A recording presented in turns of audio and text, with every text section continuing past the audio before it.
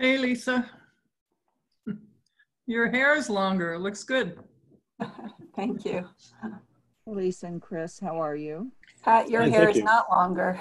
Right, and it's never going to be again. All right, I think we are being recorded, so I'm ready to call this meeting of GOL to order on September 2nd. It is, according to my watch, exactly 10:30. And pursuant to Governor Baker's March 12 order of 2020, suspending certain provisions of open meeting law, this meeting of GOL is being conducted via remote participation, and it is being recorded. And Paul, in the attendee room, do you want to admit him? No, actually, I'm trying to keep this. We can talk about this later if we want. But I've already taken some arbitrary decisions as chair that I've gotten some grief for, rightly so, I think. So at this moment, let's hold off on that because I want to say a few things before we start. If we could put the agenda up, if that's possible, Mandy, I'd appreciate it. But I just want to go through that quickly with you all. For Lynn's sake, especially since she may need to bow out at a certain point, but also for the sake of those of you who are visiting today as panelists, so you understand what we're going to be doing and make sure that it's also agreeable to my colleagues. And the first thing I need to do before I even do that is make sure everybody can be heard and I can hear them. And I think that's true, but normally that's what we do. And so I'm going to start with Andy Steinberg. Yes, I'm here. All right, thank you. So if you are muted, you could unmute when I ask you and then just mute again. Mandy Jo?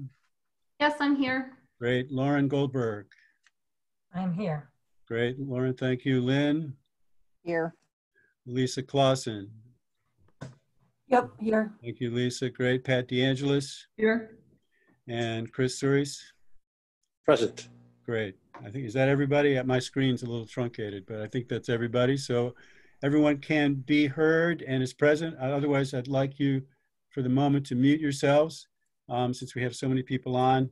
Background noise, my telephone sometimes, which I think I've disconnected. Yes, I have. So hopefully that won't come in. If you look at the agenda quickly, we're going to begin with the discussion of wage theft bylaw, and then we're going to turn to goals. And I'm imagining this first part will take no more than an hour. Hopefully not that much, but that's what I budgeted for it. In the second half of the meeting, we'll focus on goals to give Lynn some idea. We do have a couple of sets of minutes to look at. The August 19 minutes are not in your packet, and that is the fault of your chair, not the fault of the clerk or of the minutes taker. I had them in time, and I thought I put them in, but I did not. So we only have the July 29 and August 5 minutes, but I do hope we can get to those today briefly and get them out the door. August 19 will have to wait until next time. Briefly, way I want to handle this, and my committee members are welcome to weigh in, is I would like to begin with Lauren and questions that this committee has for her of the based on the memo that KP Law sent to us. And asking her to respond to those questions and have a back and forth with the committee. When that is finished, at whatever point that is finished, then I would turn to the committee members and ask them if they have any questions for our two guest panelists. And at that point, they're, based on whatever questions they're asked, they're free to respond. But I would ask that we not have a back and forth between the attorneys. I would ask that there not be any statements made. Our focus today, since this is GOL, is really not on specifically the merits or demerits of this bylaw, but on its legal repercussions. And we have invited Lauren here as our town attorney to advise us on that specific issue. And that's the focus of this first hour. So once we're done with questions for Lauren, and Lauren has answered them to the best of her ability, I will turn back to the committee and ask them if they have any questions for our visiting panelists. I invited Chris Suris at a request by Lisa. I think I explained that to you in email. I realized I may have exceeded my authority, but I felt that if I waited, we would have had yet another 2-week delay. And since your questions for Lisa, as my understanding was, your questions for her are on the issue of legal matters, it seemed appropriate and useful for her to invite Chris, who is I think, someone who's particularly versed in that. So any comments or concerns about what I've just laid out?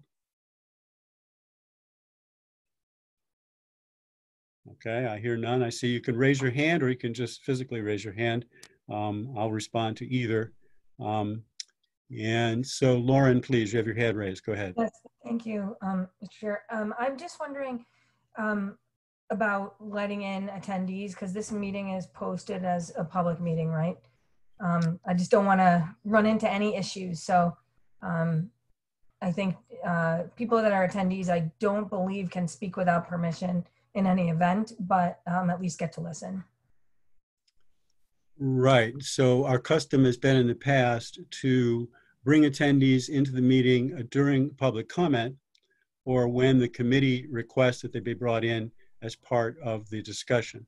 And so I made Lisa and Chris panelists because I had been asked by the committee to invite them. Perhaps it would have been wiser for me to keep them as attendees and then invite them into the meeting at the appropriate point. Anyway, that's perhaps my mistake, but No. Go ahead.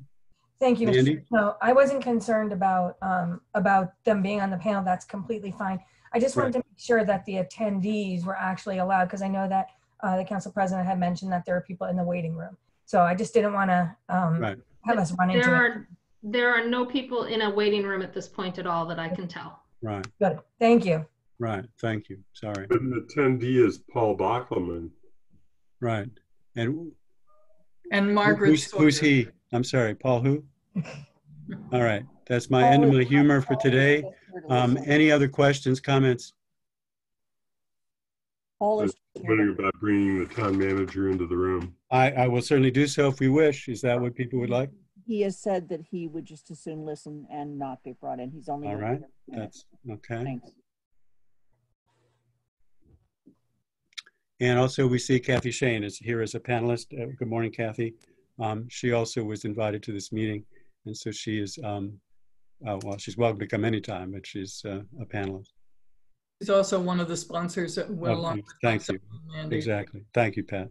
Right. All right. I don't see the need to put the memo up on the screen, though we could if we want to. That's really up to the committee members. You've all had a chance to read it. I think one of the questions that certainly I have, but I'm going to, well, we'll wait for my questions. Let's turn to my colleagues. And again, the purpose here is to address to Lauren your questions or concerns about that memo. Again, you can just raise your hand or use the raise hand function. Hopefully I can see both. I can see both. I think I'd like to hear Lauren's reasoning behind, I don't have the memo in front of me. Well, we can put it on the screen. Briefly, yeah, that'd be good. I apologize. I thought I had printed it out. I'm concerned about your reaction or the statement that bylaws should be aspirational. That doesn't make sense to me, since we're a legislative body and we're creating bylaws that people are going to be following in our town. I'd like some clarification on the problems that you see with the section C2H about the number of African Americans, the divert women, veterans, etc. Because we're saying that if a contractor tries to get that complement of people or those percentages and can't, that they're not punished or kept from bidding.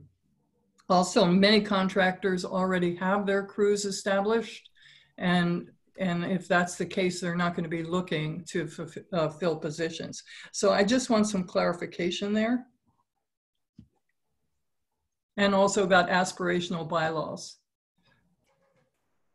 Mr. Chair, if I may. Please go right ahead, Lauren. Thank you.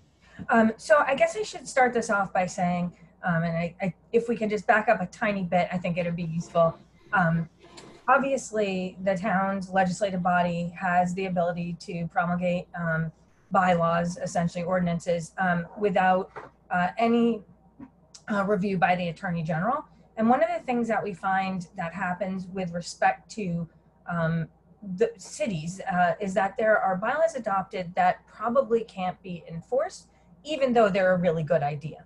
And so to that end, when you look at a composition, when you're mandating composition of committees or you're, establishing committee requirements, it is often the case that we would refer to that as aspirational rather than mandatory. So essentially, it's a guide for the legislative body or the appointing authority with respect to who, should be included.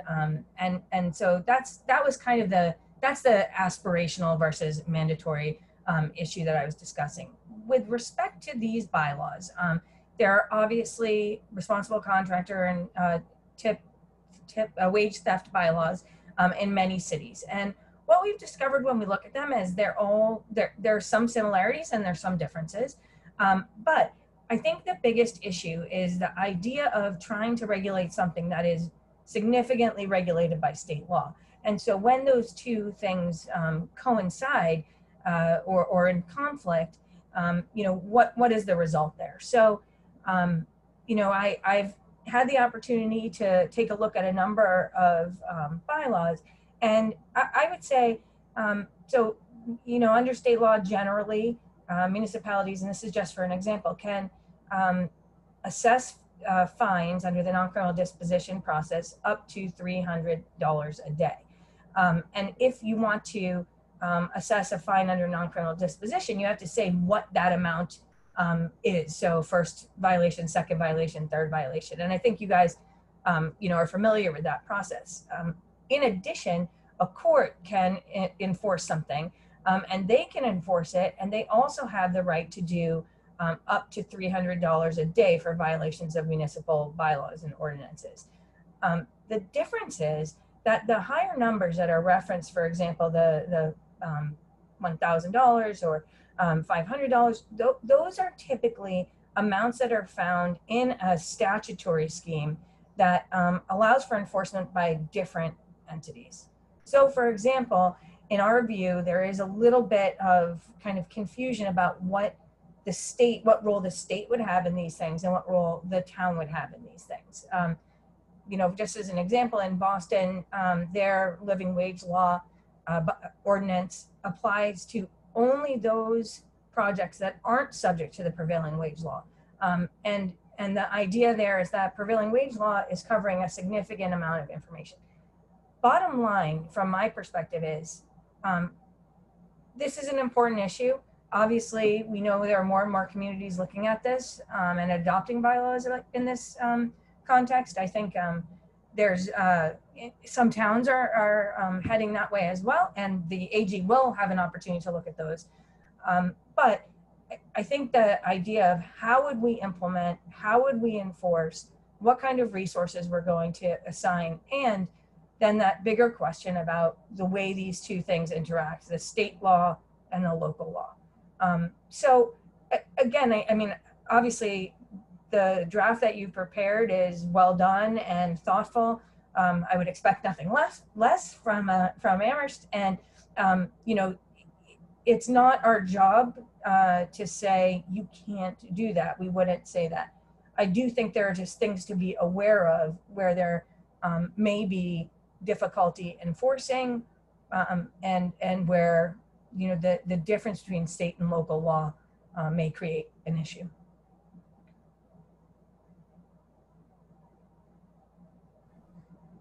Good, thank you. Did you have a follow-up, Pat? I'm just looking at the letter from Krakow, Soros, and Landry, and they're talking about that, yes, we need to follow state law, but we also, a municipality can make things stronger or slightly different as long as it doesn't contradict state laws. And can you comment on that? Mm-hmm. I think that's a great point. And yes, that is true. As everybody knows, like, for example, under the Wetlands Protection Act, there are certain minimum standards, but a municipality may make those standards more significant. So they can create a larger buffer zone or an additional local enforcement. And again, I think the same issue applies here. My concern isn't that it's automatically inconsistent with state law. It's that there may be instances where making a more stringent or more restrictive local law may undermine or be in conflict with the state law requirements. So for example, prevailing wage is what prevailing wage is. It applies the way that it applies under state law. And so if we are adding to that or changing the standards, that could raise an issue. Again, my analysis of these issues is not intended to preclude or to suggest that, we're saying you can't do this. Of course, you have the ability as a legislative body to come up with a scheme that you believe is appropriate. The question really comes from my perspective in enforcement and administration and how we make sure that there aren't conflicts with state law in doing so. Mandy, please. Sorry, as host, I can't actually use the raise hand button, so I'm gonna have to just Either is fine. Either is fine. So I guess I have one question of clarification, and one sort of new question that relates. The question of clarification is we have two bylaws, and most of what you addressed in the email and most recently was related to the TIF and contracting bylaw. But you just said one thing that would relate to the wage and tip theft, which is the criminal enforcement block includes $1,000 right now. So I guess my clarification is that legal to have it at 1,000, or do we, in order to have this sort of generally be legal, must we reduce that as a GOL, because we're looking at actionability here to $300?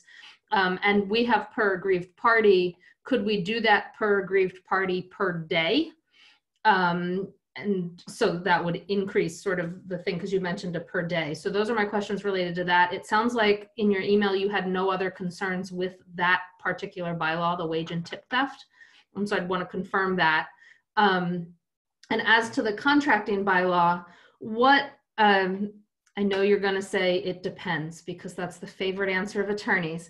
But I am curious what your thoughts are on the potential for, if someone would sue us, the town, for after enactment of this, what the defenses would be and the potential for prevailing on those defenses. Mr. Chair, if I may. Thank you. Okay, so the wage and tip theft bylaw, I do think generally that there are some issues with it that are similar to this question of what can you enforce locally versus, or what can you create locally versus what can you do under state law? And if there's a conflict between those, state law would govern. So, I mean, that's kind of where that comes down.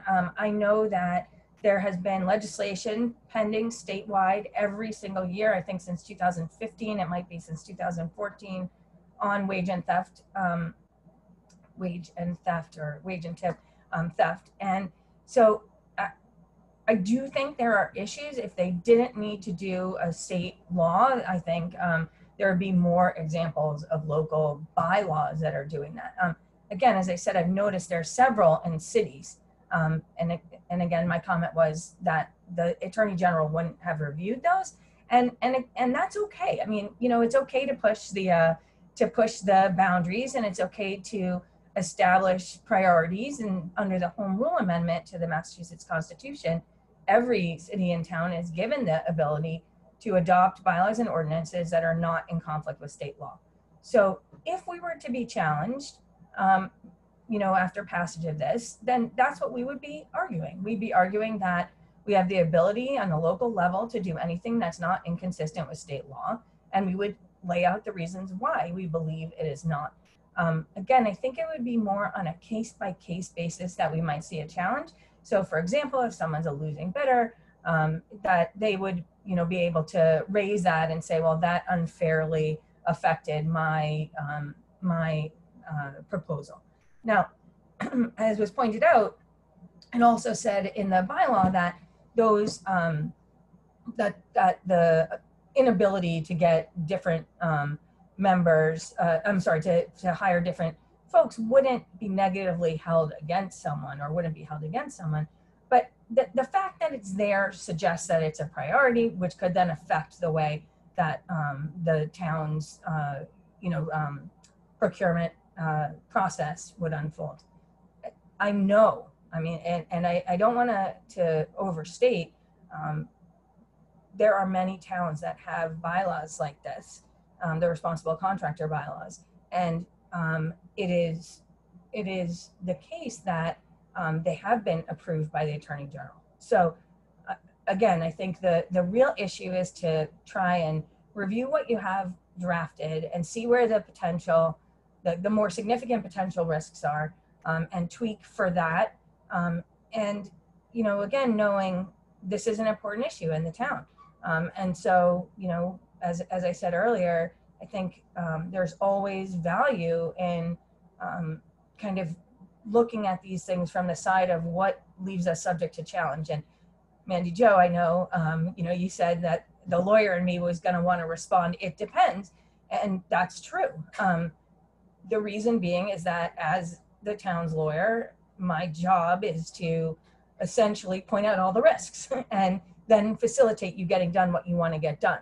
So, I didn't go through word by word and provide you with a revised draft. I'm certainly happy to do so at a future point, and especially after I hear your feedback, it'd be helpful for me to understand exactly why you made the choices that you did. But on the other hand, and again, I don't think it's illegal to have a wage and tip theft bylaw, and I don't think it's illegal to have a responsible contractor bylaw. So bottom line is, it's a policy decision about what to include in those bylaws. And again, the conservative side of me says, let's think about how we would implement this, what kind of local infrastructure we need, and how would we fund it, and how would it operate, and what would the actual practical challenges on the ground be, rather than just the words in the document.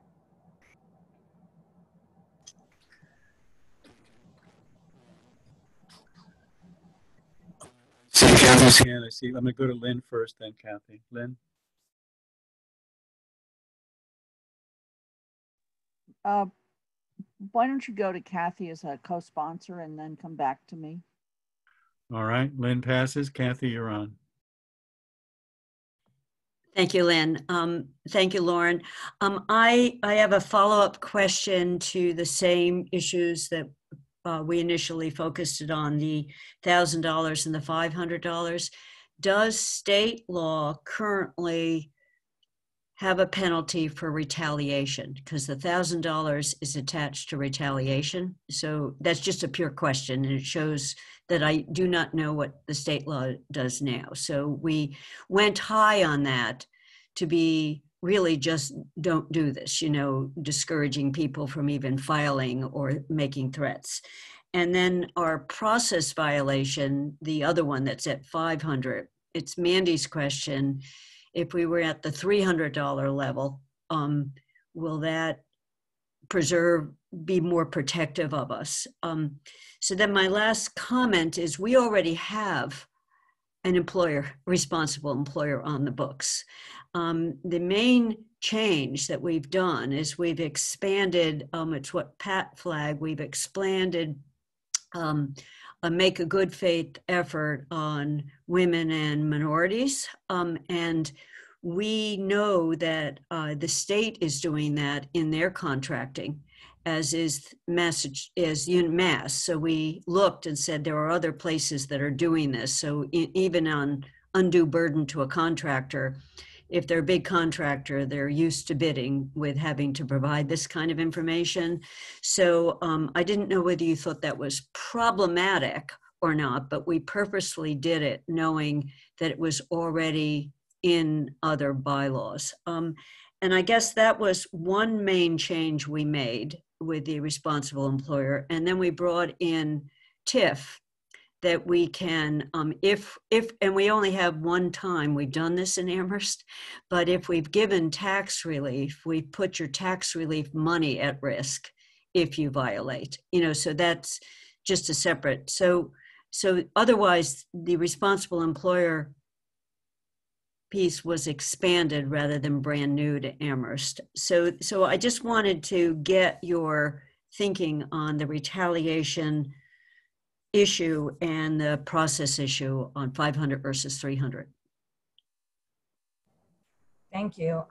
So let me first say that under state law, unless there is another particular section or particular fine that's allowed to be enforced locally or criminally, then the actual limit is $300 per violation per day. And that's the highest amount a court can go unless something in a statute says otherwise. So for example, let's just take the wage and theft bylaw for a second, the wage theft bylaw. If there is a criminal action brought, then a judge would have the ability to issue a violation up to the amount allowed by statute. But a town, in my experience, doesn't get to just adopt that into their own bylaws or ordinances. It's the state statute, that's the enforcement mechanism available, and that's how they can enforce. So when we're talking about inconsistencies with state law, that's the kind of thing we're talking about. If the law said local, this can be addressed by local bylaw and enforced in the same way, well, now we have, a higher criminal or non-criminal number to pursue, penalty to pursue. But other than that, you're stuck with this $300 a day. And there's very few exceptions, although there are some, and they're for, the types of things that you might imagine, like hazardous waste and that kind of stuff, which Mandy Jo is a very legal term, stuff. So I guess I come back to, if something's a violation of state law, it's a violation of state law, and the town doesn't need or the town doesn't have the authority to prosecute those violations under state law. The Attorney General, the Division of Fair Labor Standards, they have authority under state law to enforce wage and theft issues and prevailing wage. The town bylaw, a violation of a town bylaw, there are things that the town can do that aren't essentially adopting the state law into the town bylaws and saying a violation of this is also a violation. So do I think you can have, for example, the licensing board, investigate violations? Of course I do, absolutely.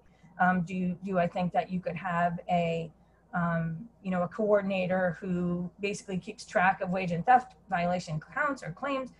Could you require that they be filing those with the town when it's filed with the state? I think you could, but the state law is enforced by the state, and the town's bylaw would be a different type of enforcement mechanism.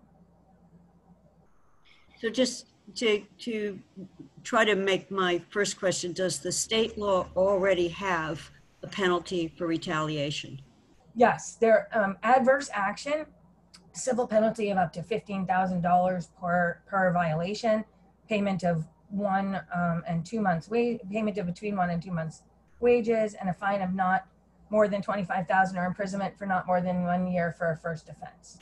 So the state has laws that address that and have criminal penalties for violating the law.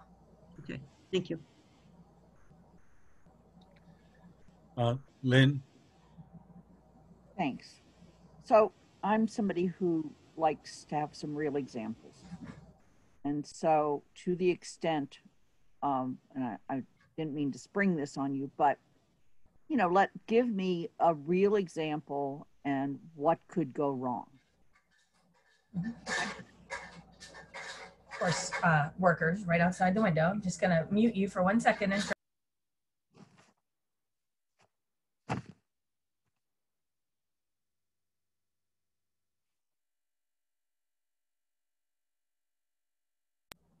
excuse me, I apologize.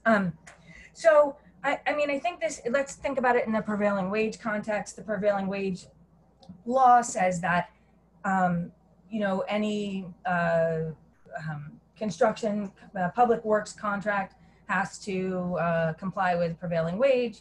And so the town layers on requirements that are different or in addition to, and that is found to be a violation by the licensing board or whatever. And they try to enforce under the bylaw, and the person says, I've already complied with prevailing wage. So how can I have violated, anything locally?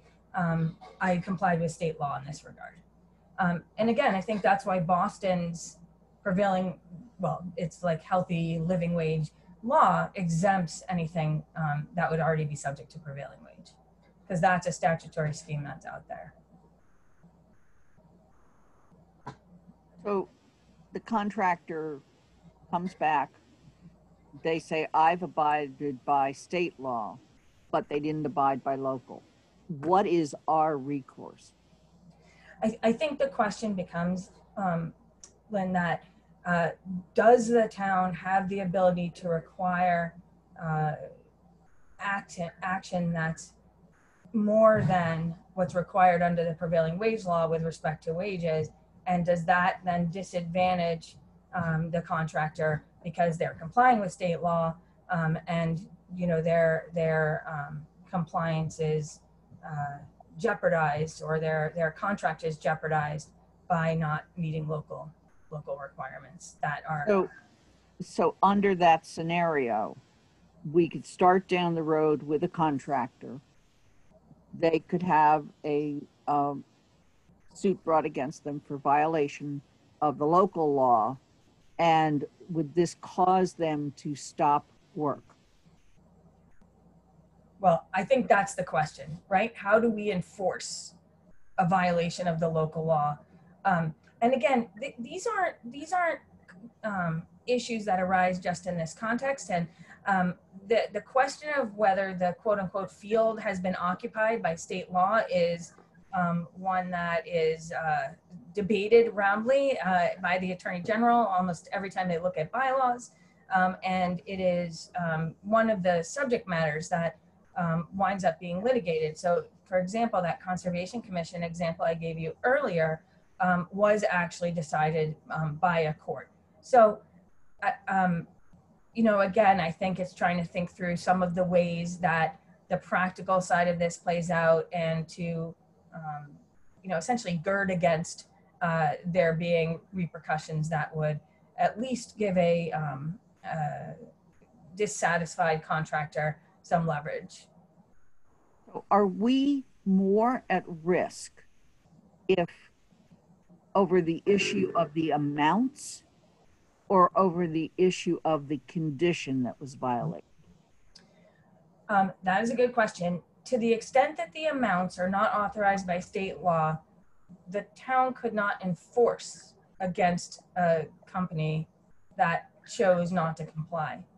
Because if it says there's going to be a $5,000 violation, but there's no law that says it can be $5,000, the town can't enforce that.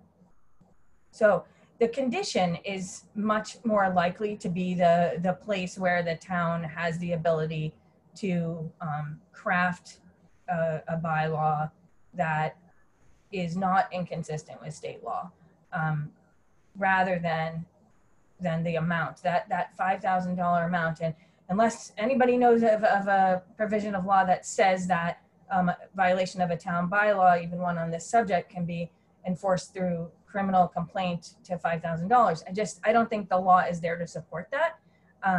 But I think we're all learning as we go, especially with the wage theft bylaw that, or wage theft laws that are, as I said earlier, they're becoming more and more common in cities especially. And I do know of at least one town. And then in addition to that, there is some legislation pending with a report out date of October 20th. And I'm happy to forward that to you guys if you don't already have it.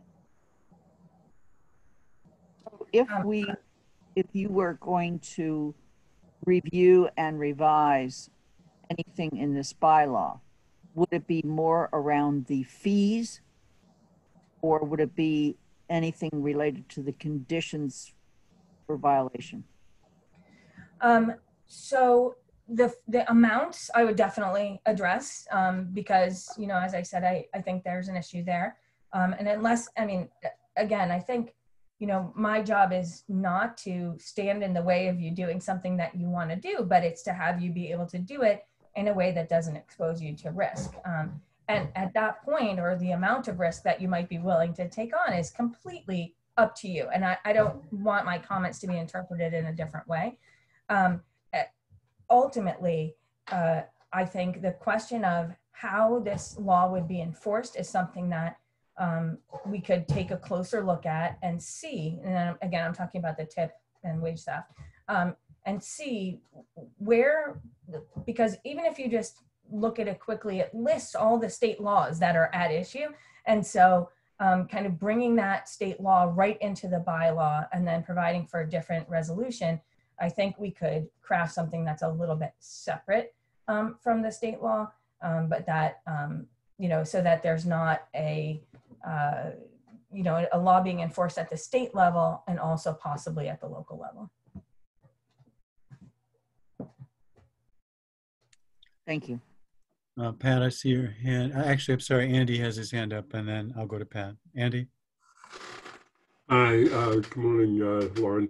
So I was thinking of three different things. And I have to say that one of the things that causes me to at least pause for a moment, and even though I really am a supporter of what we're trying to accomplish here, is the cost of enforcement. And what kinds of experiences other cities have had that have these kinds of bylaws regarding the amount of staff time and frankly city attorney time that gets involved in the enforcement process. I think that council at least ought to be aware of what the expense might be. And I don't know if you have any comments on that. So that's topic one. I don't know if you want me to handle them separately. I had three things. So I'll pause. I'm happy to respond to that. In the city of Boston, and again, just as an example, in addition to their wage and theft, I mean, their healthy living or healthy wage bylaw, they have about 15 pages of regulations about how to implement it. It seems to me like there's a lot of resources that are directed at that.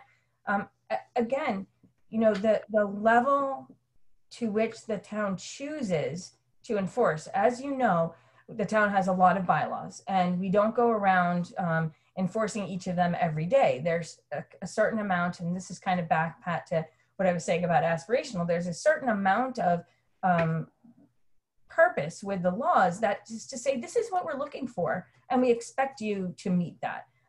We don't have the resources to go and enforce everyone. And in fact, if you look at, you know, where cities and towns incur a lot of legal expenses, it is with respect to enforcement actions, land use enforcement actions, bylaw enforcement actions, because, you know, they're not cut and dry. It's one person's opinion compared to another person's opinion. So the more, you know, the more that there is left to discretion, the easier it is to challenge. Again, I don't think that means you can't have a bylaw, and I don't think it means that you can't have one that wouldn't lead to a significant amount of liability. I think it's worth thinking about at this stage, or potential liability. What is the town's willingness to invest in this process? And, you know, I've read all the articles. I know that there's a significant interest in moving forward with this, and I think that's great. You know, again, it's more of a, what's the 360 view from a practical side, and how do we best limit potential liability? And I'm sure, you know, I don't want to undermine the, or I guess I should point out that it is always possible to make good arguments for and against something, and lawyers often do that. But at the same time, you know, there's kind of some things that are very that are kind of just plain truths. And so the plain truth is, if having a 6-foot fence is a violation, or if there's a 6-foot fence limitation and someone puts a 6'8" fence up, well, we can look at that and we can say it's a violation. And if we had to go to court and we said, we told this person to take down their fence, they didn't have any other, grandfathering, or I know that's not a term we're using right now. They didn't have any prior allowable use. And so that fence needs to come down. Well, that's easy because it's obviously a violation. It's a 6'8" fence instead of a 6-foot fence. It becomes harder when we're being asked to kind of involve ourselves in the kind of internal operations of private businesses, of businesses that, yes, are contracting with the town. And so, we do have the ability to limit some, or to impose some conditions. But ultimately, that, to the extent that something requires, a weighing of one person's word against another and one person's documents against another, you start down a road that is potentially litigious, because whoever doesn't win is going to have, in theory, would have a reason to challenge. And I think that's for any new bylaw. And I don't want to suggest that it's just a wage and tip bylaw or just the responsible contractor bylaw. These are the kinds of things that we deal with on a regular basis. And, bottom line is, if this is what's important to you and you choose to do it, then, the council will, I'm not the town council, but town attorney will defend your actions to the best ability of their, based on the facts and the law. And there will always be good arguments to make about why it is consistent with law and why it is clear cut and not a gray area. But again, I think at this point, you're kind of looking towards the future and saying, is this something we're willing to invest in? Is this something that we think the town can enforce? And what kind of resources do we have to put to that and to kind of dedicate to enforcing this bylaw? Okay, thank you. We go on to the second of my 3 questions, and that has to do with the definition that we've given to tax relief. And it's really something I posed for the sponsors to tax relief, as it's defined in the bylaws, then talks about the TIF program. We actually have a very important additional tax relief program that we established, which is kind of unique to Amherst, having to do with the affordable housing and allowing the town to grant tax incentives for affordable housing units. And in fact, that was granted by the select board for North Square. And North Square has actually been one of the projects that has been cited as a reason why we should be pursuing this. And so I was wondering whether the definition of tax relief could be written in a way that doesn't just deal with TIF, but also deals with the additional provision that I just referred to. So, Andy, I have to look at the definition because I didn't look at it with this question in mind, so I'll certainly do that. Again, I think you're going to find that the area of taxation is one that is highly regulated by the state. There are certain abilities to thank you, Andy Joe, very helpful. There are certain abilities to provide relief, and those are essentially all outlined by state law. So tax relief, you're talking about, what kind of relief can be granted by a town under a tax incentive financing agreement. Well, that is regulated by state law or pursuant to any other provision of law or regulation authorizing the town to grant tax relief. If there is a law that authorizes the town to to provide tax relief, then that is absolutely fine. Regulation, it doesn't say whether it's state or local. Again, I would say if there's a regulation that relates to a provision of law providing tax relief, then the town can go ahead and do that. So, you know, I don't know that this definition is problematic in any way. It's just important to remember that the process of local taxation is, you know, highly regulated by the state. Okay, thank you. I don't think we're going to solve it now, but I think it would be important to be clear, because it says also, or to any other provision of law or regulation authorizing the town to grant tax relief. And I believe we had special legislative authority that was granted to allow us to enact the bylaw that I was referring to. Mm-hmm. And Andy, that's exactly what I'm talking about, that you have to find that authority in a law, whether it's a general law or a special law. Typically, in order to grant tax relief, there has to be a law that authorizes it. Okay, I'm going to leave that. And the other thing, Mandy, while I have it up here, I was going to refer to section C2H. So you're pretty close to where it was. And it's the section that has, if you go a little bit farther, into, gives percentages. Obviously, this has been highly litigated on a federal level of late, not to my happiness at all, but the Supreme Court is going in the direction that it goes. Are we taking on any undue risks with that particular subsection?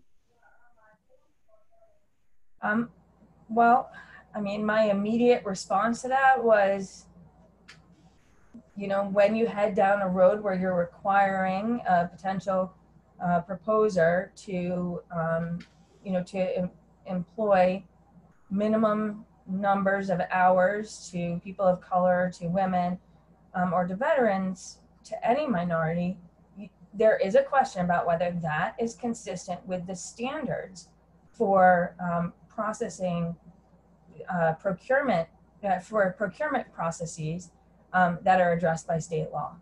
I mean, I think, you know, and I think it was Lynn who said earlier that, you know, there, or maybe it was Pat that said, in the event the contractor cannot find qualified workers, they shall submit documentation to the town. So it is not a, they're able to explain why they haven't been able to meet those standards.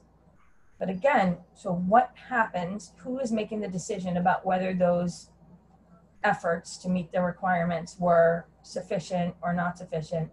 Is there a decision to be made there, and how does that impact the contractor's overall proposal? Thank you. George, those are my three questions. So. Okay, thank you, Andy. Pat, your hand is raised. Thank you. I just wanted to mention to Lauren that we've already discussed implementation with the staff and made changes that they found acceptable with the town staff. And we part of that discussion involved the procurement officer who saw no difficulty with these issues. So I'm just going to say that the other thing is, I guess if I don't want to make a back and forth between lawyers, but at the same time, I'd like to hear from Lisa Clausen and also Christopher Souris about their experiences with these issues or reflections on the kinds of issues. Because I know Christopher was nodding his head in agreement with Lauren at one point. I don't have in my notes exactly where. So I'm just curious about what your reflections are and whether you can share them. Pat, if I could, just before we go, I obviously have the highest respect for the opinions of other attorneys. For me, this isn't about being right or wrong. It's about providing advice that is appropriately kind of conservative, but again, recognizing that this is a very important issue for the town. and it's not my job to stand in the way. And I wouldn't do that. So I'm as interested as you in their responses. And, you know, I think the kind of collaborative way of dealing with this is great. And to that extent as well, I'm glad that staff was involved. I think that's fantastic. I hadn't been aware of that. So I think that's really good. So, you know, again, I think anytime you kind of go down a road where something's regulated by state law, it's useful to track down or identify what the problems could be, and then make sure that your document essentially hedges against those to the extent possible. So thank you for including me on this I conversation. appreciate that very much, Lauren. Yeah. Mandy. Yeah, I know we're getting close to the time you wanted to do, so I think I just have one question, and I'm hoping Lauren can answer this. You initially reviewed both of these bylaws, and it sounds like from the conversation that I've heard today that the only item that you found in direct conflict with a state law was the fine levels, the $1,000 for criminal. I think our latest draft actually says 300 for non-criminal, but that was the only item you found in direct conflict that would need changed in order to do this, and everything else was more of a it may or may not, depending on what, and then an enforcement issue. Is that a correct, did I hear that correctly and interpret all your things correctly? So thank you, Mandy Jo. In my view, the drafts could take another kind of like a Senate bills in third reading review. And I know you made some amendments or some recommendations, and I've seen that they've been worked on. You know, I typically, even if I have concerns about a bylaw, or not concerns, but if I see issues that I want to raise, I know that ultimately the Attorney General is going to say, yes, you can, or no, you can't in a town. And so there are certainly times when I might raise issues like this and say, you know, but let's wait and see what happens with the Attorney General. And I think here it's worthwhile. And I mean, obviously you've invested this much time in it. That's, you know, part of what you're doing. It's worthwhile to just kind of take that, as I said, that 360 look, and also think about, you know, unintended consequences or enforcement issues. So in theory, I did not do a red line. No, I mean, in reality, I did not do a red line because I didn't see that as what I had been asked to do. And I'm happy to kind of make some suggestions for you all to think about if that's what you want. But and again, I recall Pat nodding her head like, no, we don't need that, and that's fine. I think it's important for you to just understand what the issues are and to make that policy decision about what you want to do about it. And again, there is still a final say on how something's dealt with, and that's a court. And you know, so it's not like we're never going to know if it's a problem. If people choose to kind of challenge it, we'll know right away. And then, you know, we have an opportunity to either continue down the road enforcing the way that we have, or to amend the bylaw. You know, these are not the kinds of things. It's not a charter, which is set in stone essentially, unless there's you know, a local vote of the legislative body and a ballot question. This is a bylaw, and bylaws can and are tweaked as they are implemented to address, you know, practical issues. So again, you know, I don't see this as kind of the end of a discussion. If it turns out that there are issues in terms of implementation, well, we'll know and we can change them. If there are not, then you'll all remember back to this day and say, my God, she was worried about nothing. This was not an issue at all. And that's okay. Again, my job is not to stand in the way, and I wouldn't do that. My job is to help you do what it is you want to do. And that is, you know, what I would plan on doing in whatever manner that was requested. So, you know, I'm here as a resource. Obviously you have other resources, and that's great. You know, that input from interested parties always results in a better outcome because we're all kind of thinking about what the issues are. So, I feel badly that the way that this kind of started is with this concept that I don't agree with any of the other attorneys. That's not it at all. Again, I saw my responsibility here as raising issues and just bringing them to your attention. Okay, I'm going to interject here for 2 quick points. Actually 3. The first is time, but I think it's important that we have set aside time, and we need to for questions to Lisa and to Chris. But I think as a committee, we also face a question that I'm not asking us to resolve at this moment. I think I want to go to questions for our 2 guests. And Lauren, you're welcome to stay. I hope you will stay, but that's totally up to you.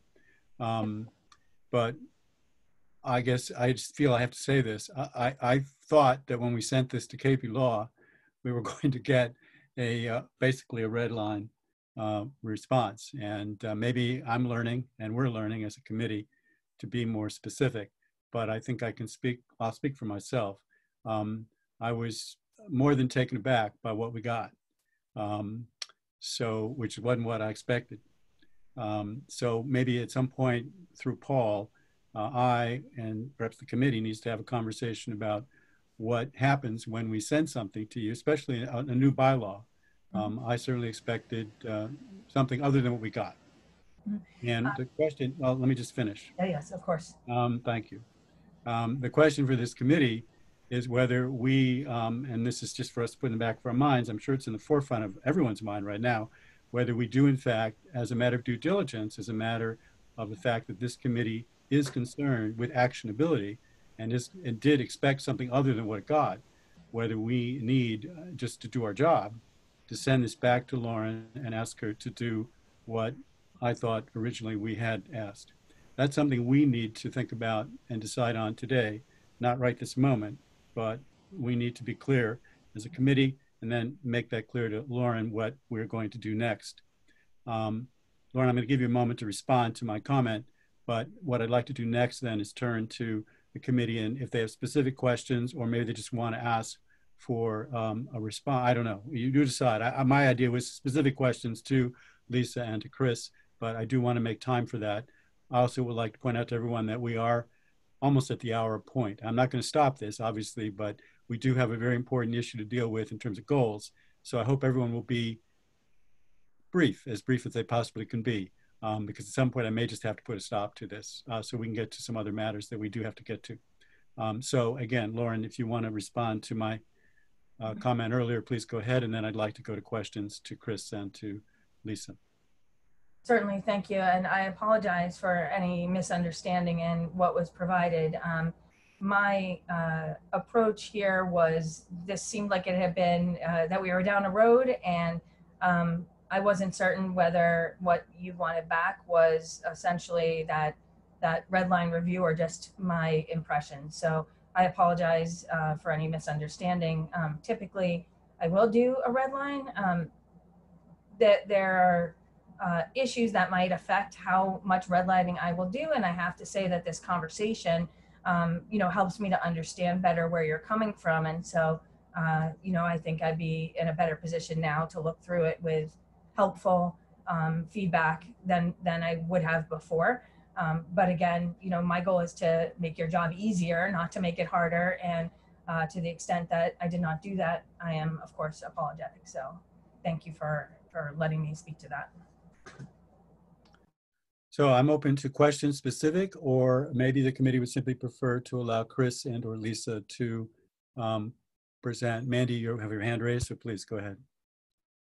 I guess my question specific would be whether Chris and Lisa can directly address for this committee in their experience, because I know they've worked with other cities and towns to get these types of bylaws enacted. Once they've been enacted, do they have any experience with any cities or towns that have been sued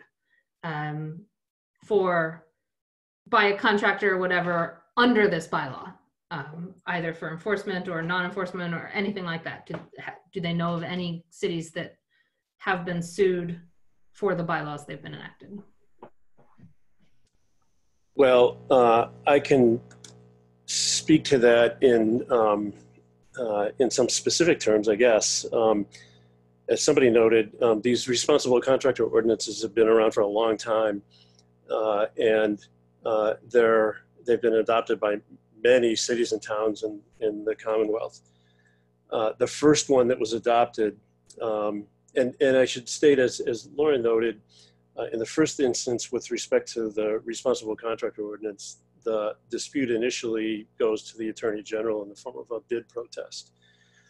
And when the City of Cambridge adopted the first REO that I'm aware of back in the early 90s, I think, there was a bid protest, went to the Attorney General's office. The REO at that time had provisions requiring not just compliance with, the prevailing rate law, but it required all contractors to provide health insurance for all the workers that were working on the project. And this was long, long, long before the universal healthcare was adopted in Massachusetts. And it required all contractors to be participating in a registered apprenticeship program. And the Attorney General took up the bid protest and dismissed it out of hand as not being inconsistent with the public construction bid laws, the procurement laws that we've been addressing. And I'm not aware of any other bid protest that's followed since then over REOs like this one. There has been some litigation involving the provisions that required participation in retirement plans and apprenticeship programs in the federal courts, and the federal courts have in this area, in this region, have held that they're unlawful, which is why when we've been pushing these, promoting these kind of updated and beefed up responsible employer ordinances, we have not been pushing those provisions because they're legal issues. It's sort of worth noting that for the most part, the conditions are simply requiring that the contractors comply with existing law, and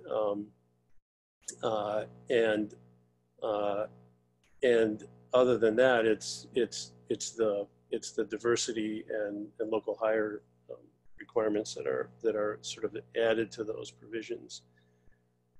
And I think it's worth noting that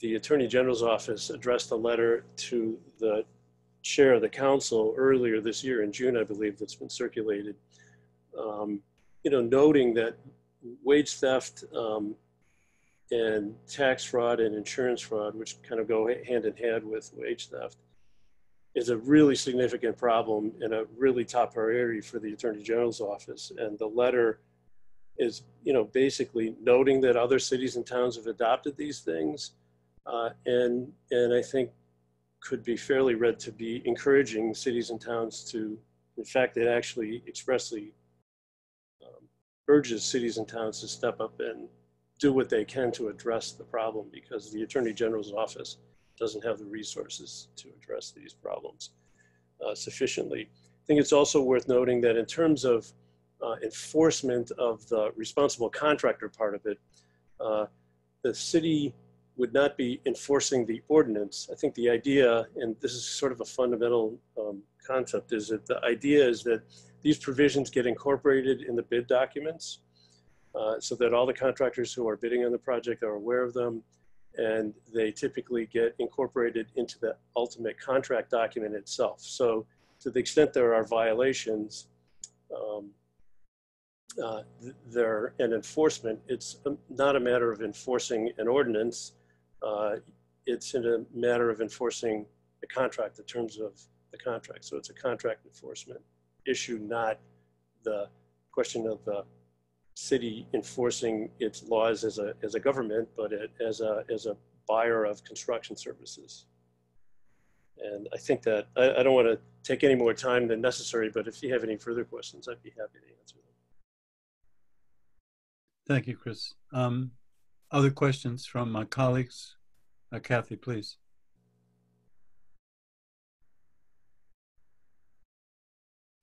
Kathy, you need, yeah. Yeah, I was just, I'm unmuted now. One of the issues that was raised by Lauren, but also by Andy, was town expense in terms of staff time and attorney time. Could you, either Lisa or Chris, talk about once towns, I know this has been a concern of attorneys in a couple other towns or cities that went ahead and did these. Has there been a burden? And the other thing I want to make a point that Chris just made is, for the most part, the action that would be taken would be after the Attorney General found there was a violation. So there would be evidence that there was a violation. But the enforcement burden, staff time, attorney time, has it been a lot, a little? Can you talk about different cities and towns? I can't speak directly to the experience of other cities and towns in terms of staff time and enforcement time, but I think as Lauren noted, it's really, at the end of the day, this whole question is a question of, what is the city ready and willing to do and able to do, I guess, also importantly, to address the problem of wage theft and tax and insurance fraud on construction projects. And so, it's important to lay down rules and establish norms for contracting in the city with city contractors. And at the end of the day, though, obviously there are limits to the resources of any city or town, and so it's really, as Lauren noted, there's cities and towns have discretion in the extent to which they're able to or want to enforce all the various bylaws that exist in any city or town, and that would include this ordinance or the terms that get baked into a construction contract. And so it's really at the end of the day up to the city to determine how much in terms of its own resources it wants to devote to that project. I would add that Lauren at one point compared to what Boston is doing, and so what we've found is that some of the bigger communities, Boston, Worcester, Springfield, have more resources certainly than a town like Amherst, and so have put some of those resources, have prioritized this issue in recent years, and have hired a compliance officer who will go out and check payrolls and check job sites and more assertively approach the issue and do more follow-up with contractors on it. Other cities and towns that don't have those resources and capacity have found that it's still useful to have these requirements there. So if wage theft is brought to their attention, they can ensure that there are some repercussions for that contractor or developer that engaged in it in terms of future work with the city. But it's not something that they're putting in staff enforcement time into having staff go out and do this sort of searching for wage theft. But it's enabling there to be in place repercussions if wage theft is brought to their attention. And then I would also add that Lauren talked about the state legislation that's pending around wage theft, and that actually tackles wage theft in different degrees. So even were that to pass, the town bylaws would still be very appropriate and needed, and from my perspective, because what the state legislation does is it just puts more resources and more tools at the Attorney General's hands on how she can go after this issue and how her staff can go after the issue, but doesn't stop a city or town from still looking at its own municipally funded projects and how to address the problem. If I may, through the chair. Go ahead. I think Lisa's point is really a good one. I think it's useful to think of this ordinance as establishing ground rules that are important, that address an important issue, but more importantly, giving the town, the city, the tools to deal with it through these contractual provisions and the contract remedies to the extent it decides it wants to do that. It gives the city the tools to deal with this issue to the extent it wants to.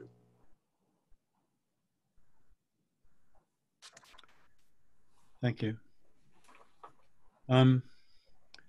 Unless there are further questions for Lisa or Chris, or if Lauren has any further final comments, I think this committee needs to decide what it wants to do at this point.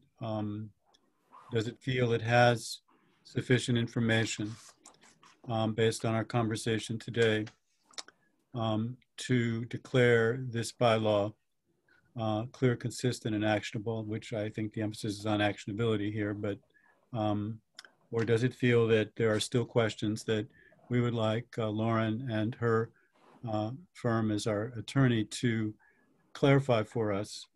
Because I think in the end, when we go to the council, what we need to tell them is not whether they should adopt or not adopt this. That's something we will each address individually as counselors.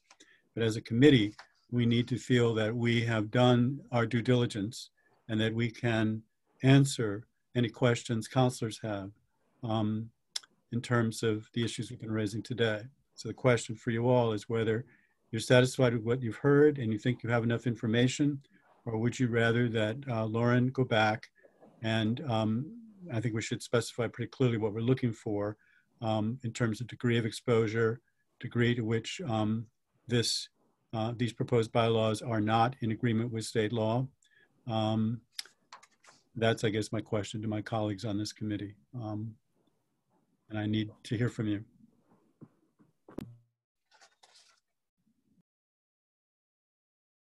And the rest of you are now going to see how sausage is made, and it's not a pretty sight.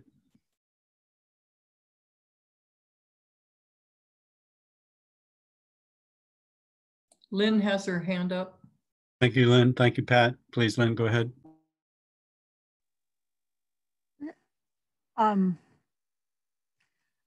I would feel so much more comfortable if this had a full legal review. And I say that after I've seen 3 counselors spend such enormous time along with the outside sponsors. But I really feel very uncomfortable having something of this magnitude come before the town without a full legal review. And I think that's what we wanted in the beginning, and we still don't have. So I want to make sure it is consistent with state law, at least for the fines. But in terms of whether or not we want to try to have additional conditions, I'm fine with that. Whether we enforce them is a whole nother issue. But, you know, we do contracts every day for road construction, sidewalks, et cetera, et cetera.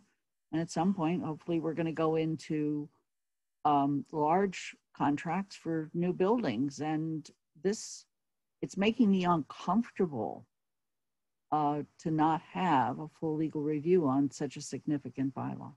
That's my feelings. Thank you, Lynn. Other thoughts from my colleagues? Pat and Kathy have their hand up. Thank you. Pat, please. Let Kathy go first and then I'll go. All right, thank you. Kathy, please go ahead. Thank you, because I'm not technically in the committee. If the committee decides to go that route, the suggestion I was going to suggest, instead of going that route, just send this to the Attorney General and have them read it. You know, do that 360. It seems that the key area, and I checked our own bylaws while I was online, we have a block when we did the revisions that said it'll be up to 300 in general, you know, as the maximum.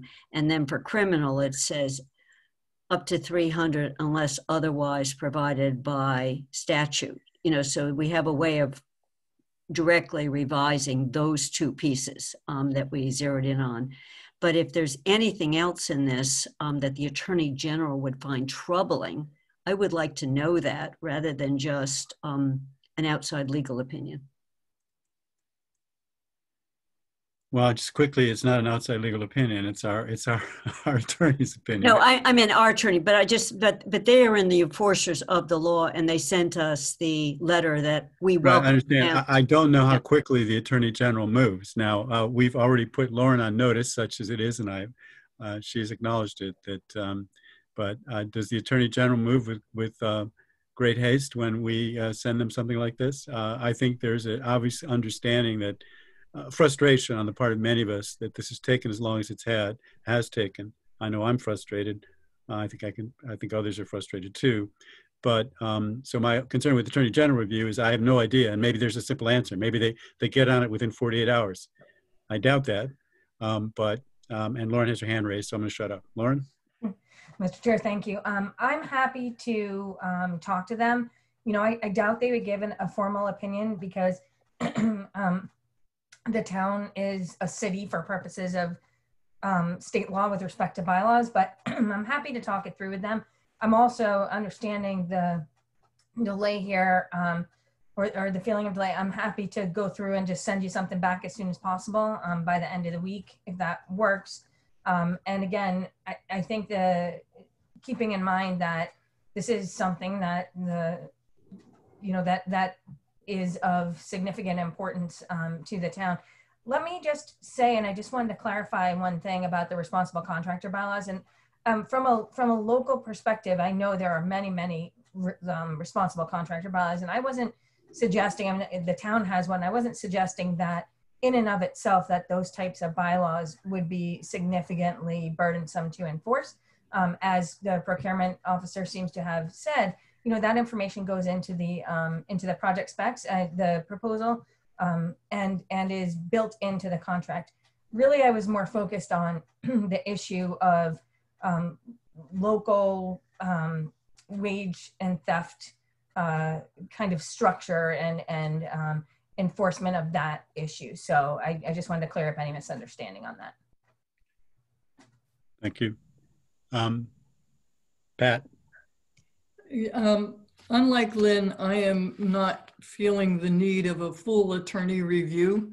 I feel like what we've gotten from KP Law and from listening to Chris and Lisa is that it's clearly around the issues of how much fining we can do, whether it can be more than $300. And that's something that we can, the sponsors can go back and look at. So I don't believe that we need a redlined version. I feel very much that it feels clear to me that this is an issue of enforcing contracts, and that is something we have the right to do. And I don't see that there's anything else in the bylaw or in either set that needs changing.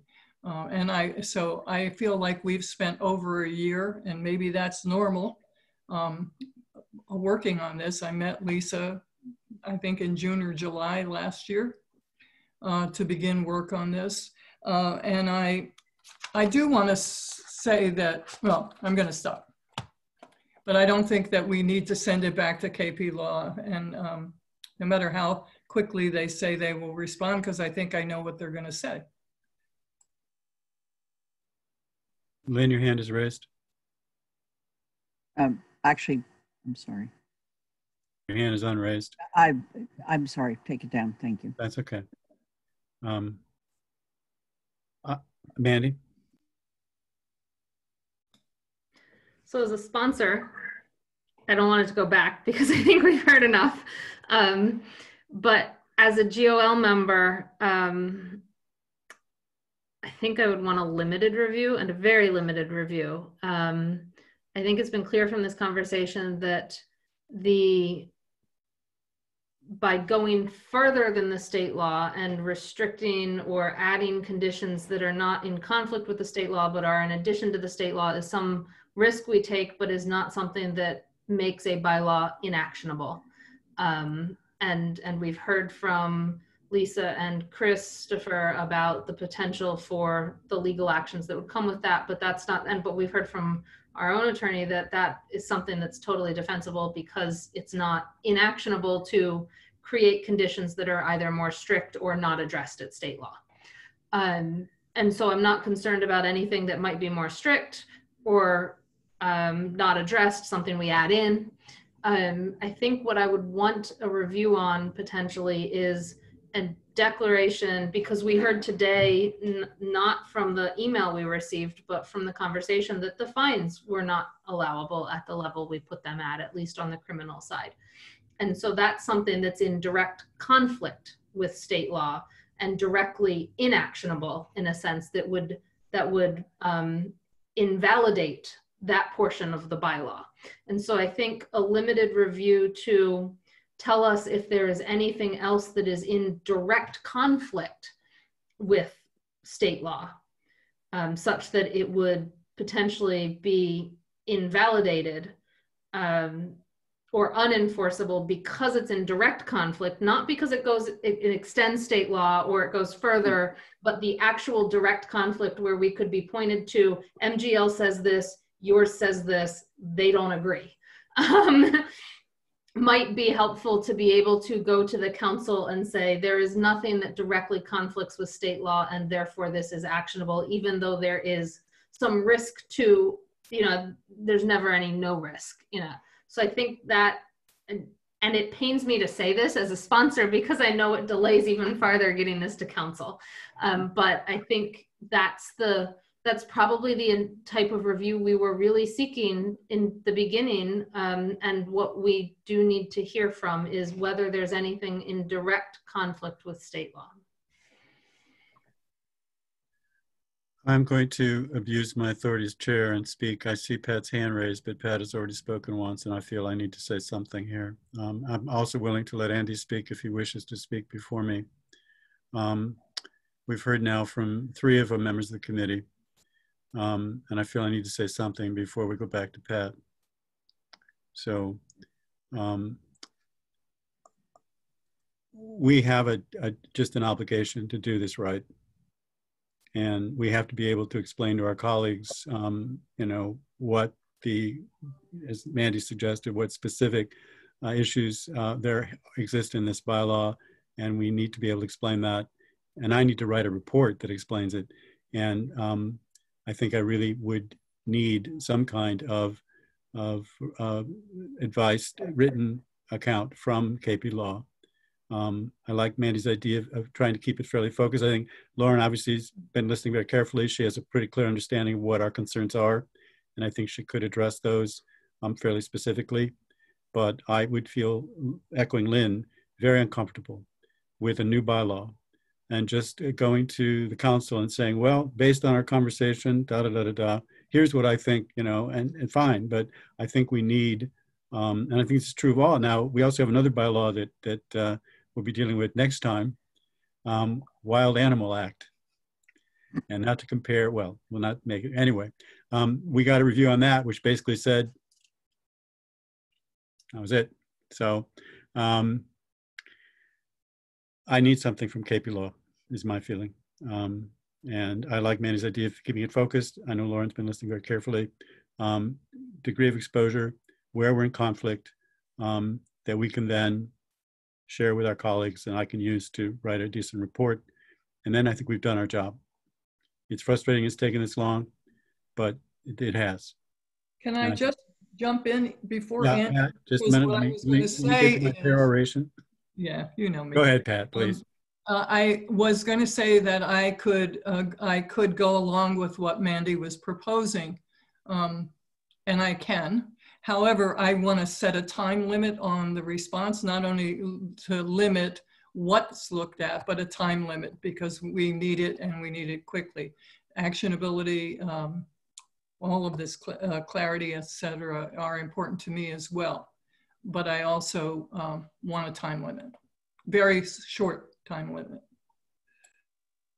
Andy has his hand raised. Andy?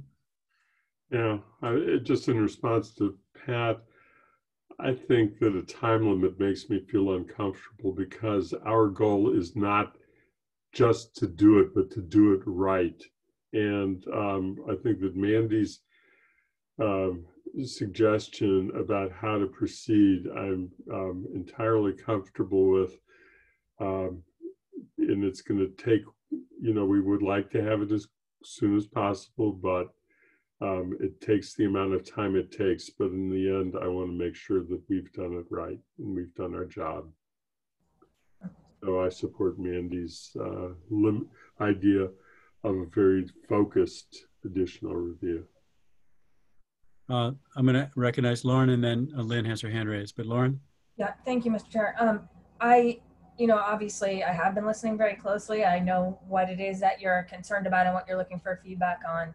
And I also understand that it's been out there for a long time. So I'm happy to commit to you that I'll get it for you by the end of Friday, the review. And then, if you want to have another conversation, I'm happy to come back and explain, but hopefully that will give you what you need to write your report, and we'll highlight the exact things that we think you should take a look at. And again, even then, my perspective is whether to go forward is a policy decision, or how to go forward is a policy decision.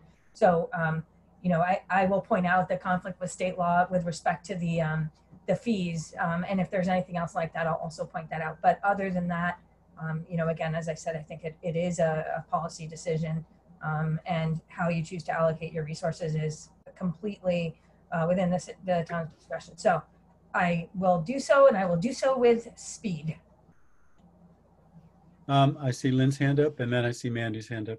Lynn? Can I assume that if you do the fast turnaround, which I absolutely would appreciate, and I don't mind the minimal review, there would still be time and an opportunity to consult with the Attorney General?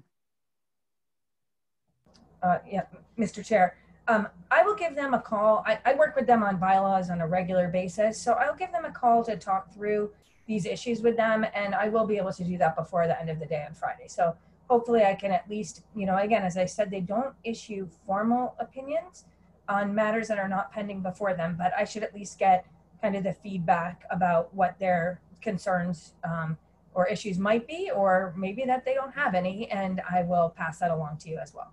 So can I just summarize what I hope we're hearing, okay? Fast, focused, consistent with state law, consultation with the Attorney General.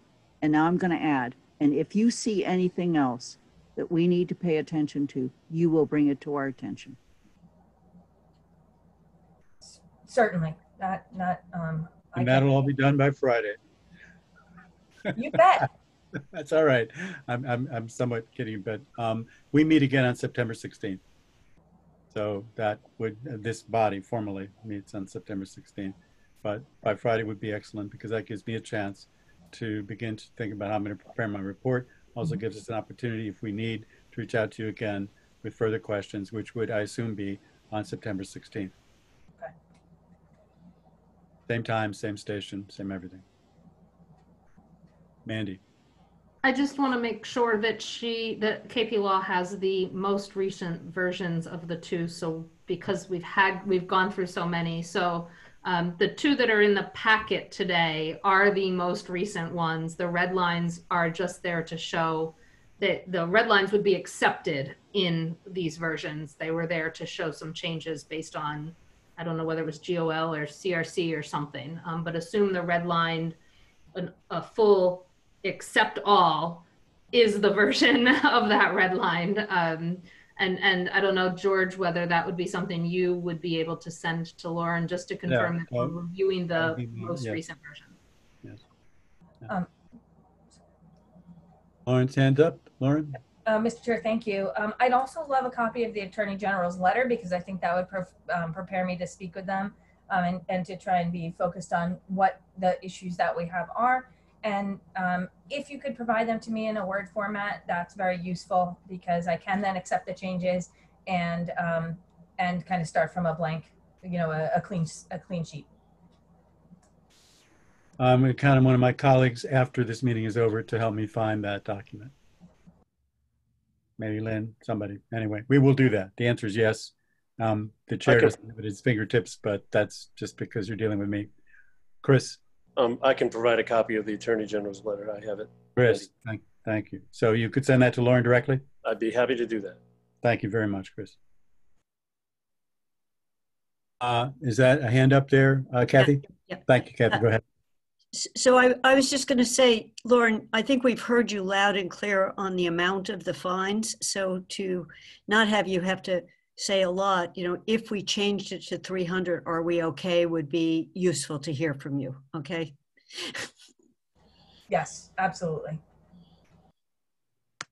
All right, I'm ready to bring this to a close unless there's anyone else who has something they really, really need to say. I'm very grateful to our guests, Chris and Lisa, and their contributions.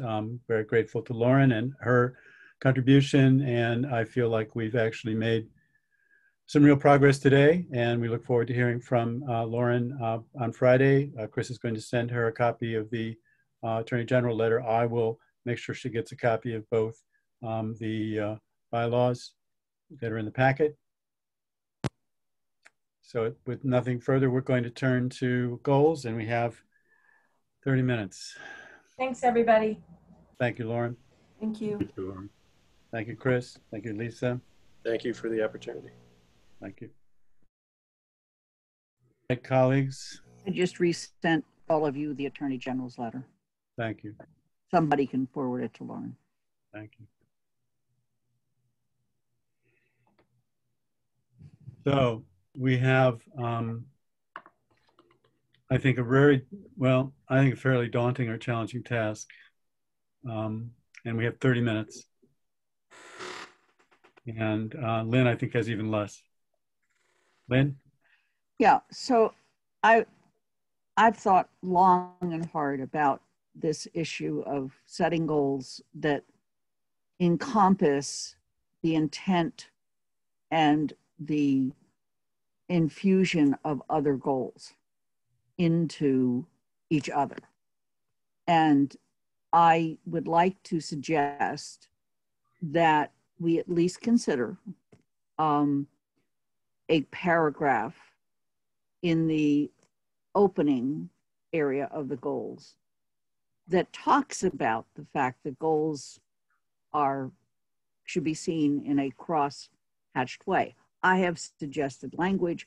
I'm not saying that language is perfect, but I really want to suggest that rather than mess in any great detail of trying to write in race equity and environmental sustainability into every goal, that we look for an option that allows people to see the goals holistically and in concert with each other. And because somebody just did the screen, I can't get to my suggested language to pull it up. I don't know why. Hold on, let me see what. You can share your screen now, Lynn. Okay, thanks. Hold on.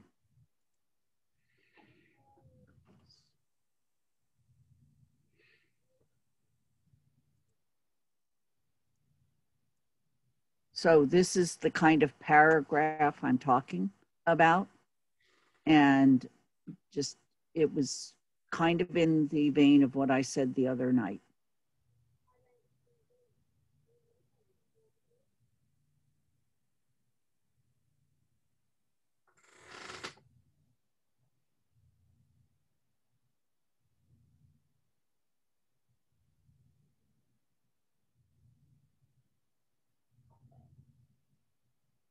I see Andy's hand is raised, so I'm going to recognize Andy.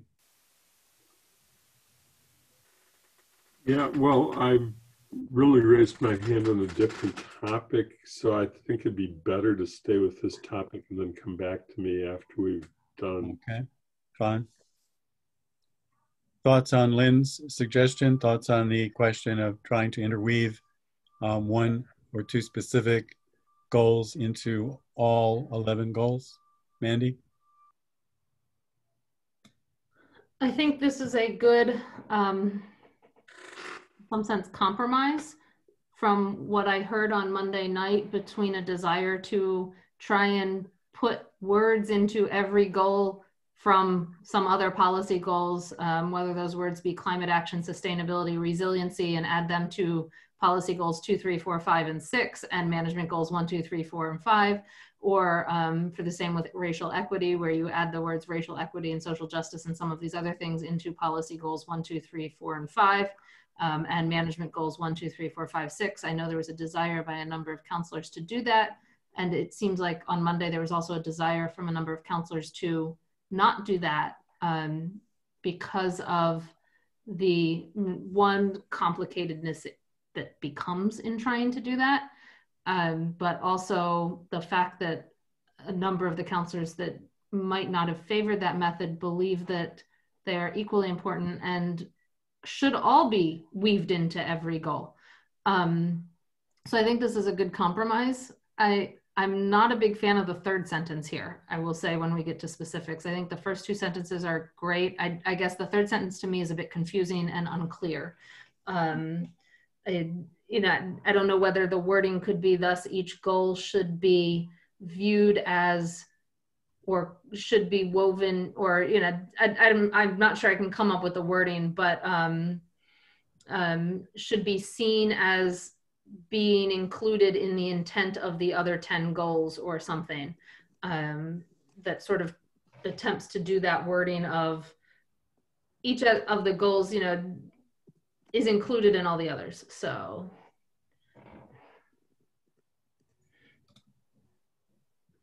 I have no pride of authorship. I'm just trying to get a statement out there. I see Pat's hand is raised. Yes, thank you for this, Lynn. I think it's an interesting compromise, but to me, it feels like only part of a compromise. I think that I would like to see, I don't know whether it's you'd call it an appendix or an additional page that lists some of the racial equity goals, what they would look like. I think there are ones that the council does agree on, and also, therefore, some of the energy and climate action goals also being reflected in a short paragraph separately from the actual statement of policy and stuff. I think that might help in addressing some of the tension around these issues.